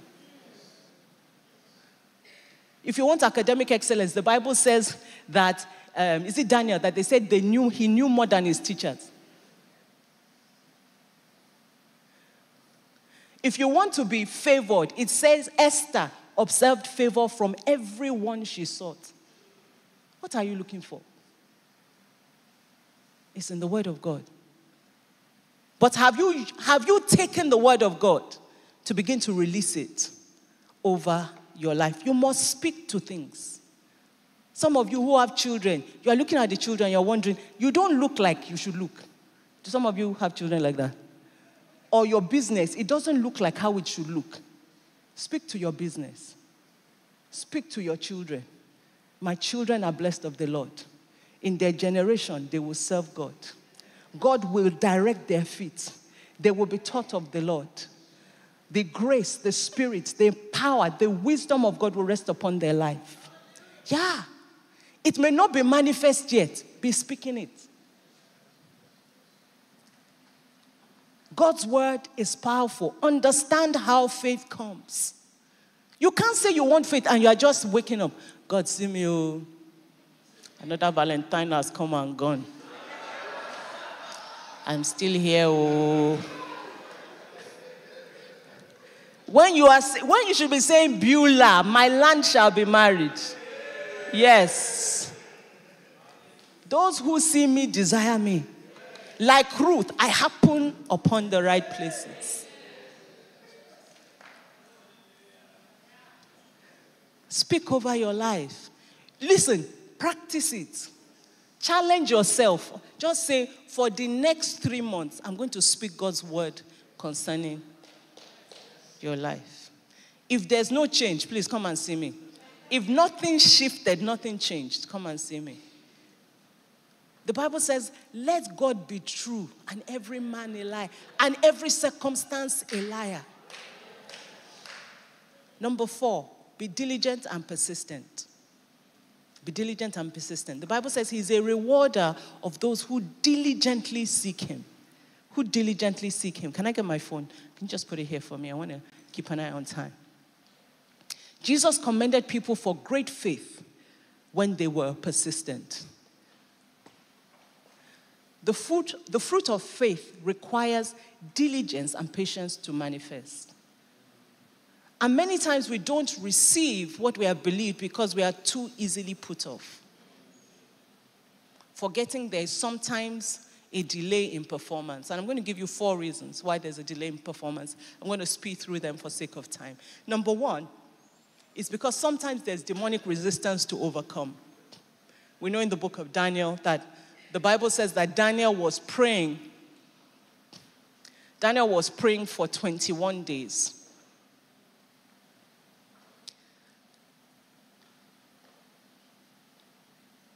But he was being resisted. And it took 21 days to break through. Yeah? I had a dream a few weeks ago.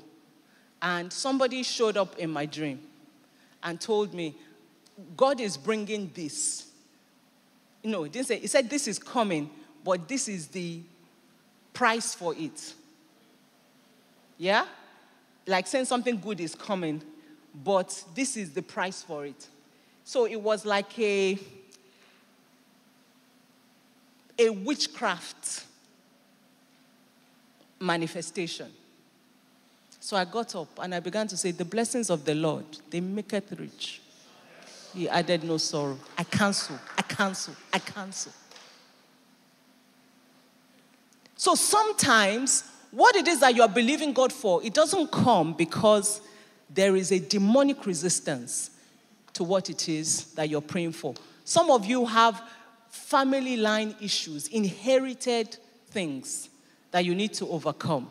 Yeah? We are taught a lot about that in church, so I won't place a lot of emphasis on it in this message. Number 2 is that sometimes there's a delay because God is building character for the promised end. How many of you know that when Joseph received the dreams he received as a child, he was a very different person from the Joseph who mounted the office of prime minister? The first Joseph was very boastful. He always used to say, imagine God tells you are going to be greater than some people who are older than you.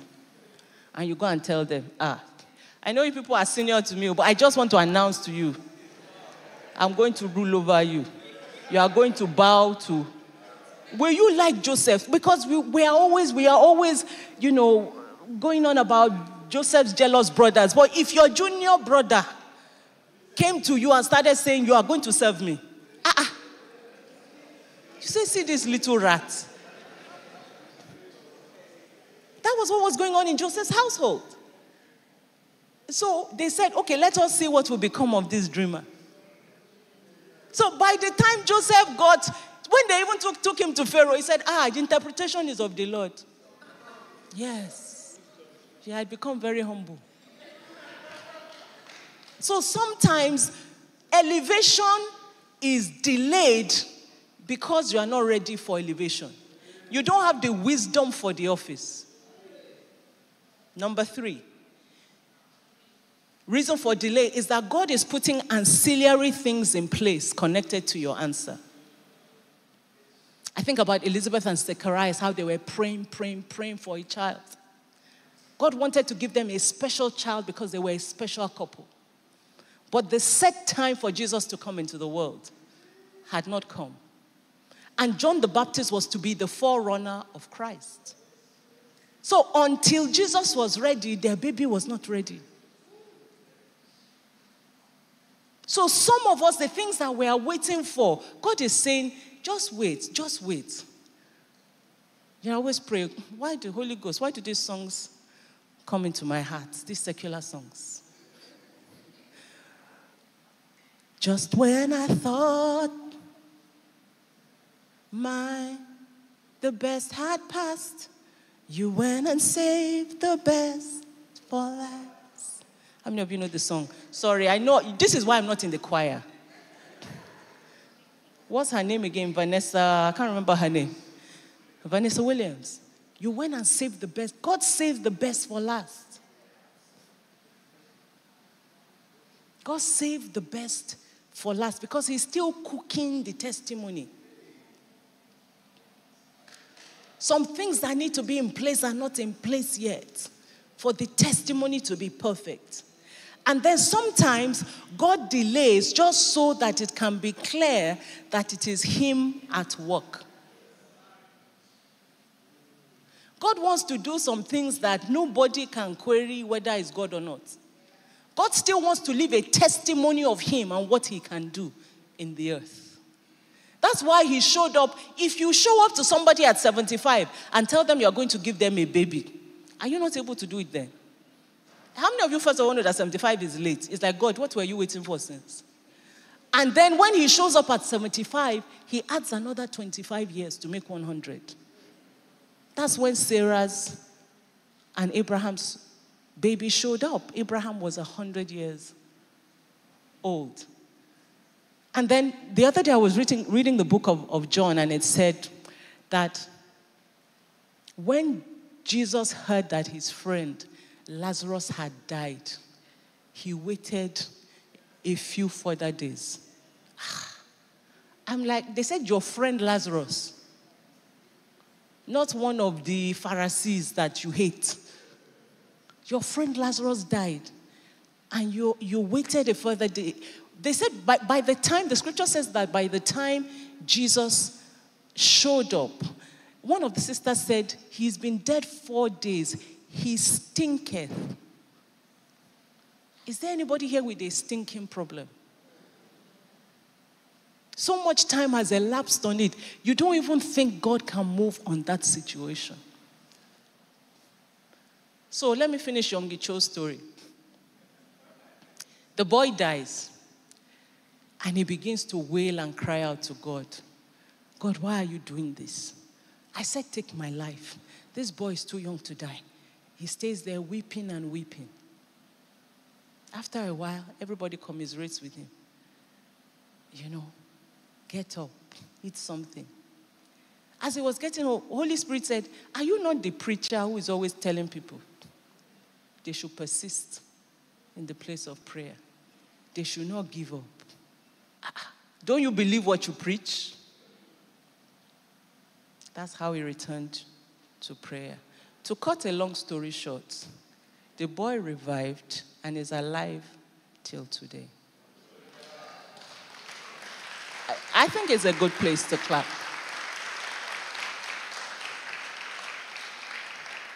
Now, remember that 30 children ate poison.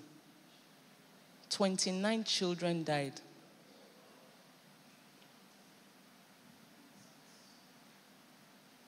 So, is it a fluke? So, the boy, when he comes back to life, is saying to his dad, Dad, can you see Jesus? Can you see Jesus? And the dad is like, no, where is Jesus? He said, Jesus is right there. And he tells him that he went to heaven and he saw people from their church who had died. But that they were looking young and they were sparkling. Everybody was radiant. And the place was beautiful. And he didn't want to come back. And that he was saying to Jesus, let me stay here with you. I love it here. Let me stay here with you. But Jesus said, no, your dad won't let you go.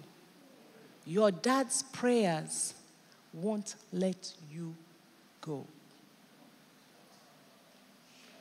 Now, I don't know if you need a testimony, but honestly, that provoked me when I heard that story. Number 5 and final point. Be assured of your reward. Be assured of your reward. Be settled about God's plan concerning your life. If you still fret about whether or not it will be done, you don't have faith yet. Faith is rested and assured. It believes even before it receives. You know, in the world, we say seeing is believing, right? No. In God's kingdom, believing is seeing.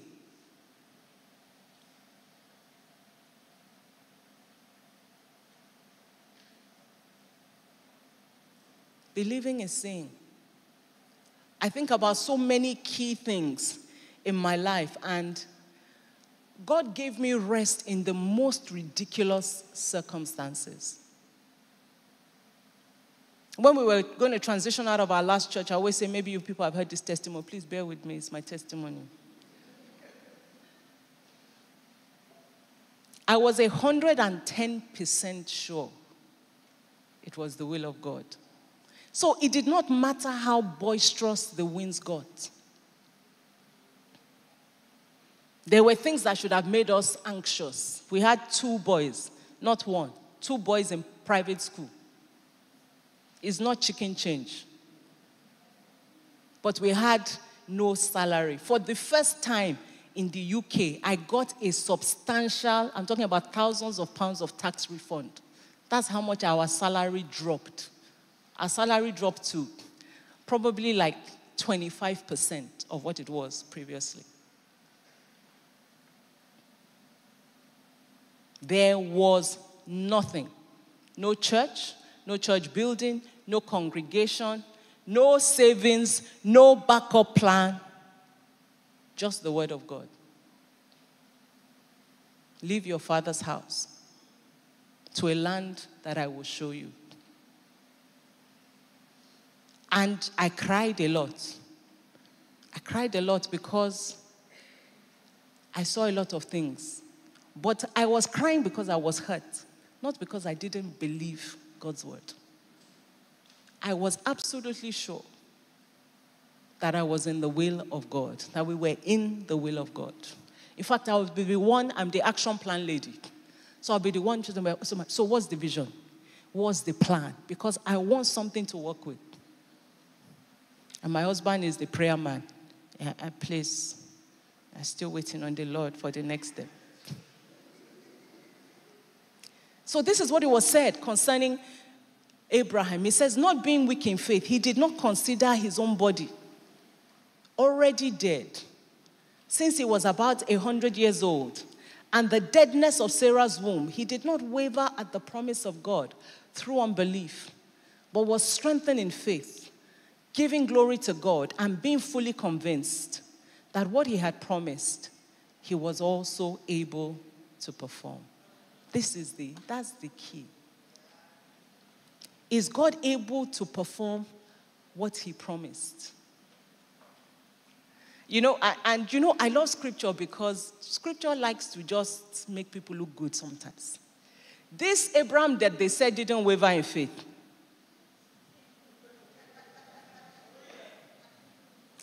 Right after God said that, he asked God, how do I know you would do it? He carried Lot around with him as his imposter child. When Lot finally misbehaved and left, he manufactured Ishmael. This is the person the Bible says did not waver in faith. Part of the reason I believe it took 25 years is because Abraham was just messing up the plan. God said, leave, don't take Lot. He carried Lot. God said, the child will come from your womb. He said, God, bless Eliezer, my servant. God said, did I tell you he's your servant? Because in those days, if you didn't have a son, your best employee, who would be like a son, would take your inheritance. He said, Lord, bless Eliezer. God said, I'm not blessing Eliezer. One will come from your body. Okay, so when Sarah brought Hagar, I said, okay, maybe this is how God wants to do it. Let's connect with Hagar. Hagar brought Ishmael. God said, this is not the one I said. This is not my plan. It says Sarah will carry the child. Now, they had a comedy show. First of all, Abraham laughed. Then when Abraham finished laughing, he passed the baton on to Sarah. Then she also laughed. That is how ridiculous God's story was. So perhaps there's somebody here. People have laughed at your story. Your story seems ridiculous. Your situation seems unturnaroundable. The Bible says concerning Abraham, he was as good as dead, i.e., their reproductive organs. I mean, Sarah had hit menopause. I don't know what men hit. Womenopause. They were both on pause. The ability to reproduce their reproductive organs were no longer working. But is God not the maker of the womb and the maker of the sperm? If God is able to take a baby and put it in the belly of a virgin, why do we find it? The Bible says, why would we find it hard to believe that if God created the world, he could have a son? Because some people were also doubting whether or not Jesus was the Son of God. Is there anything that's too difficult for God to do? Just look at the earth we live in. Look at how marvelous it is. That's how marvelously God wants to make your life.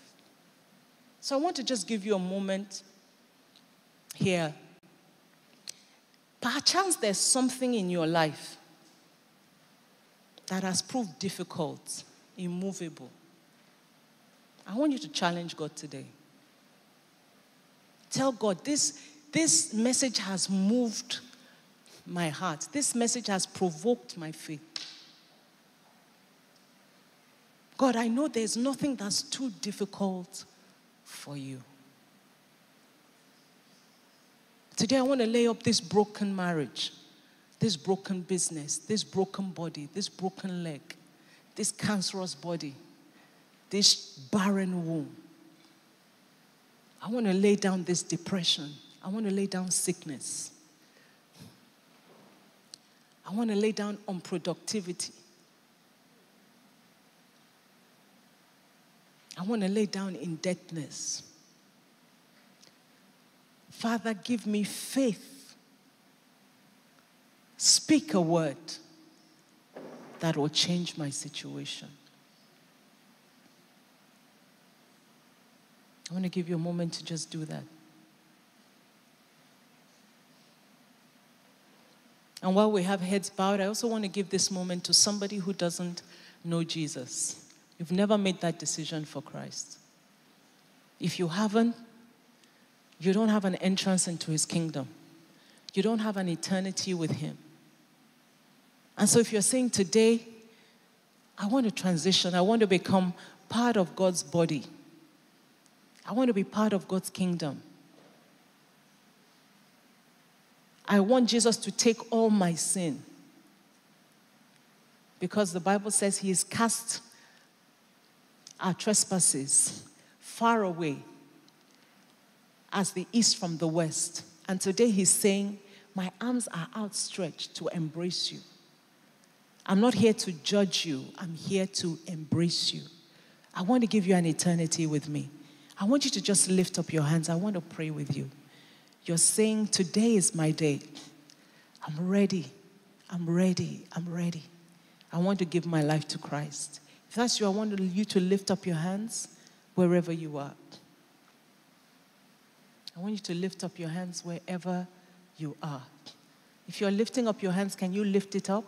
Don't leave it half-mast. Lift it up so that we can put a card into your hands. God bless you. There's still an opportunity. There's still another opportunity for you to give your life.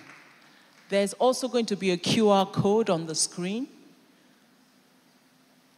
If you would rather do it incognito, please, you can lift up your heads now. You can screenshot the QR code and you can inform us of that, your decision there, and somebody will be along to pray with you and lead you in the faith. God bless you.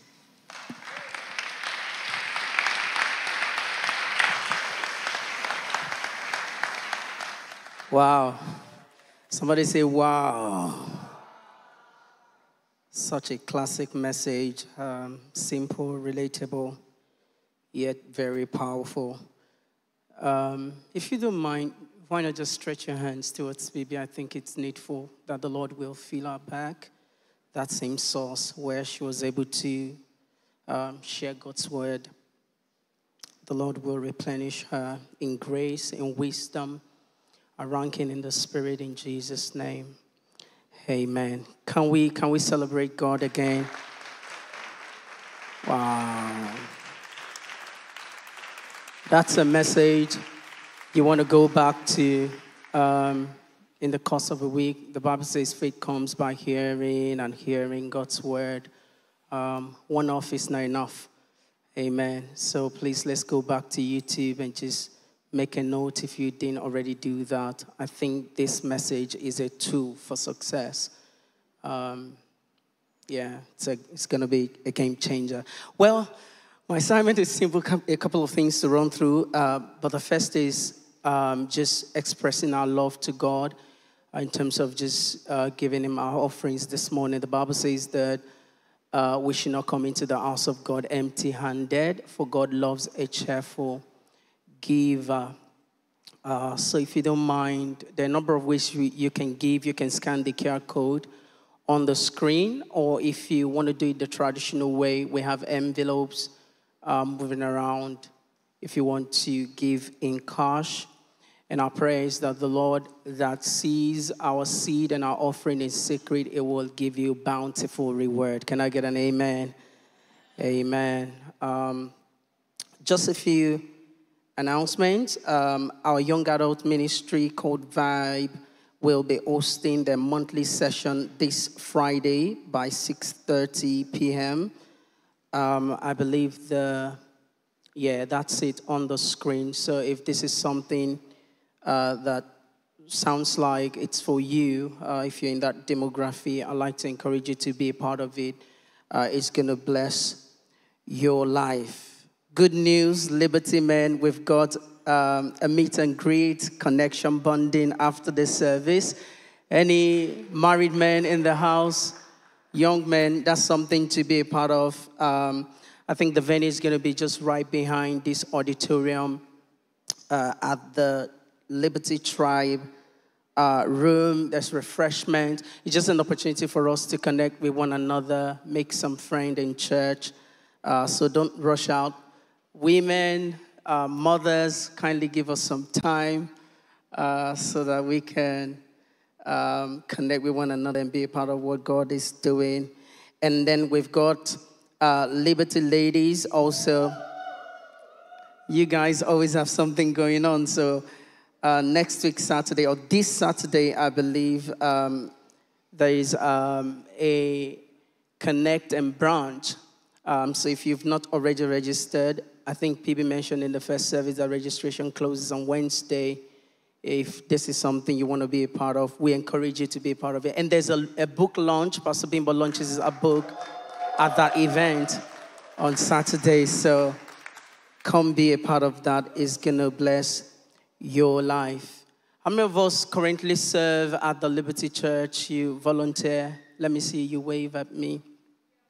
Thank you for serving. Majority of us in the room are not already serving. So next week, Sunday, we have our Serve Fair. It's just an opportunity for you to be a part of what God is doing in this house. This is a moving church, and we're going places. And you want to be able to write your name in the sand of time. So next week, Sunday, be on the lookout. There'll be an opportunity for you to register your interest. Well, get to know about all the teams that we have in church, and then register your interest in any of the teams that God may be leading you to serve. This week, beginning on Tuesday, we're going to round off our April cluster campaign. Anybody excited about that? Breaking the patterns or the cycles that are breaking you. It's been life-changing. If you already don't belong to a cluster, please send an email to clusters@thelibertychurchlondon.com, or go on Eventbrite to register if you don't attend a cluster. Or just meet with me or Pastor Duke immediately after the service. We'll be happy to connect you to one of our cluster group. Our 90 days of prayer altar continues this week, I believe from tonight. It's been life-changing. We just concluded 60 days of praying and interceding, and now we've got another opportunity to press in in prayer for the next 90 days. So that's something you want to be a part of. What I've begun to do is, even when I'm not leading or joining actively, my wife and I, we just tune in and just sleep in that, So there's no devil, there's no demon. And anything that God is going to do for you this year is going to do in response to prayer. So that's something you want to be a part of. Almost finally, our Building God's House update. If you don't already know about this, we're raising funds, I think £3 million to acquire 3 different church buildings, making room for God, creating room for God, and just getting a place of worship for each of our main locations in the city of London. So this week, I can see what's on there. Yes, so far we've been able to raise $1,255,000, 1.225, pardon me. And this week we were able to raise £15,000. That's something good to celebrate. Amen. So if there's something that you have not already plugged into, kindly be a part of it. Turn to your neighbor and say, money is coming your way. That was a wrong neighbor. They didn't seem happy for you. Turn to another neighbor that might be interested in hearing and say, money is coming your way.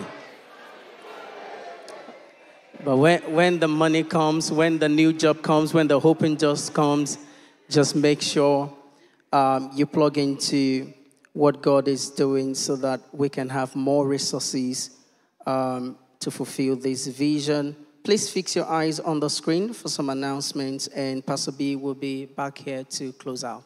Celebrate Jesus.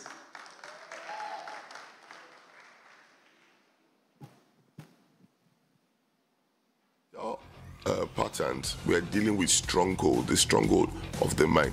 There is no strong man here. The story of what we call the newt. An example, apparently an experiment was done. A newt is like an amphibian, like a frog jumping, and it was put in a jar, and it kept jumping, and it kept hitting the lid of the jar. Then after about 30 days, they removed the lid, and guess what? The newt, even though there was no limitation or barrier, kept jumping to the level where the lid was, even though the obstacle had been removed. That's what you call mental conditioning. Even when you deal with a spiritual pattern, you have to be aware, mindful. So many times we pray for people, but you say this thing is still there. Why? Because the mental barriers have not been broken or removed. I gave the example of the lady who did the PLAB exam, and I told her even before I prayed for her, I said, you know what, we're going to pray for you. We're going to fast and pray. We're going to break this thing. We prayed, fasted, but before, I said, after you fast and pray and break this thing, before you sit that exam, don't sit the last exam, which was her final, don't sit it for some months. Just wait. What else was I trying to do? I said, spend time building yourself in the word, in your self-esteem back. Why? Because you failed it 3 times. Yeah. Even though the spirit has been broken, your mind still thinks you're a failure. Hi TLC Global, and a special shout out to Croydon. I'm Panache, you can call me P, and this is the Liberty News.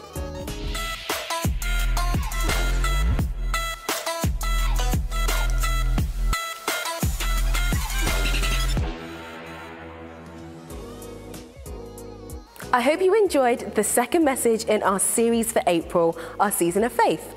Here is a reminder of the major events and initiatives we have lined up for you this week. You can also check out details of the events in our weekly Spotlight email, which drops every Monday. Herald, TLC's evangelism team, is inviting you to a seminar on evangelism and outreach, which takes place online on Thursday at 6 p.m. Please register on Eventbrite. Are you a Liberty lady? We invite you to their Connect Day and brunch. It will be a day of fun, of food, of fellowship, as well as learning how to advance in prayer. It takes place on Saturday at 11 a.m. at the Liberty Point. Please register on Eventbrite. To my fellow Vibers, the Young Adults Ministry at TLC Global, we have a session this Friday at 6:30 at St. Luke's Millwall. The theme of the session is In Awe, the fear of God. Please follow Vibe on their social media page for more details. Restore. Our counselling ministry invites you to this year's Bouncing Back course, which continues online tomorrow at 7 p.m. Registration is on Eventbrite. Do you want to volunteer? We'll be holding a surf fair next Sunday after service at all of our locations. Please stop by and find out more about the many opportunities to join our amazing teams. The Next Connect class, which is the first step to becoming a member of TLC, takes place online on Thursday via Zoom at 7 p.m. Please send an email to nextsteps@thelibertychurchlondon.com to register. The current series of Fortify, the discipleship class at TLC Global, continues online on Wednesday at 7 p.m. If you are yet to attend or have missed any of our previous classes, please send an email to discipleship@thelibertychurchlondon.com. If today is your first time at the Liberty Church or your first time in a long time, our pastors would love to meet you. Please listen out for the announced meeting point for a brief chat if you are on site at any of our locations. Until we come your way again next week, stay liberated. Hallelujah. Thank you for that. Can you hear me? Yeah? Thank you, Pastor Bims, for that message. You know, you said something in first service, and it's such a joy to be able to listen to two services because you get double for being here. So in the first service, you said something, and you know when you said, you hear what you want to hear. What I heard in the first service was seek. And it reminded me of the scripture in Amos 5 verse 4, where it says, seek God and live. And then in the second service, you even touched it again, and you were like, oh, Job's wife said, Job said to curse God and die. So I'm like, seek, curse, I know what I'm doing. God bless you, Pastor Bimbo, for that word. I'm here just to welcome our first-timers, people here for the first time or the first time in a long time. Anyone here? Is anyone first time? Any first-timer here? Signify. Is that a little hand up? Come on. Kindly stand up if you don't mind. And we'd like to usher you into reception. Thank you. Be brave, be brave, be brave. God bless you. When you go into the reception, they'll tell you all about the Liberty Church. Yeah, there's a lady over there. Anyone else? Thank you. God bless you. Thank you. Oh, there are quite a few people. God bless you. So you'll be told about the Liberty Church, but yes, Pastor Bimbo will come and see you in a bit. The second time, any second-timers? Anyone here who's been here once and has loved it so much they've come back? Anyone today? Don't worry, we're all here again and again. Oh, we got somebody. Would you want to go to the back? Don't be shy, because second-timers get a gift. So if you want to go out and go and collect a gift, any book of Pastor Shola or Pastor Bimbo's, any of Pastor Shola and Bimbo, or Pastor Bimbo's books of your choice out there, you may have. Can I ask anyone who was in the first service to kindly raise your hand, because we do a count, and can you let me know when it's been done, Mr. Thank you. Anyone who was in the first service, my hand is up too. Yep. Are we done? Yep. Yeah. Thank you very much. God bless you. You may put your hand down now. We'd also like you to now be very, very careful as you go outside and not to make so much noise, because we have lovely neighbors and they've been good to us, we've been good to them, and we want to keep them lovely, we want to keep them on our side. So any socializing, can we do it in the foyer so that we don't make too much noise on our way out? Also, we've got an information desk and a suggestion box out in the foyer, and it is looked into every week. So please, please, please take time. If you have anything you need to comment on, what we could do better, what we could, anything you think that will be useful for us to know, do let us know. And finally, or pre-finally, we have, can you kindly follow Pastor Shola, Pastor Bimbo, and also the Liberty Church on Instagram, any social media, please. That would be great. So finally, before my finally, we have a prayer line at the end of service. So anyone who needs prayer for the week, please kindly come and line up here after Pastor Bimbo has closed us out. So finally, Pastor Bimbo will close us out. God bless you, PB. I like that, pre-finally. Please can we rise up as we close service?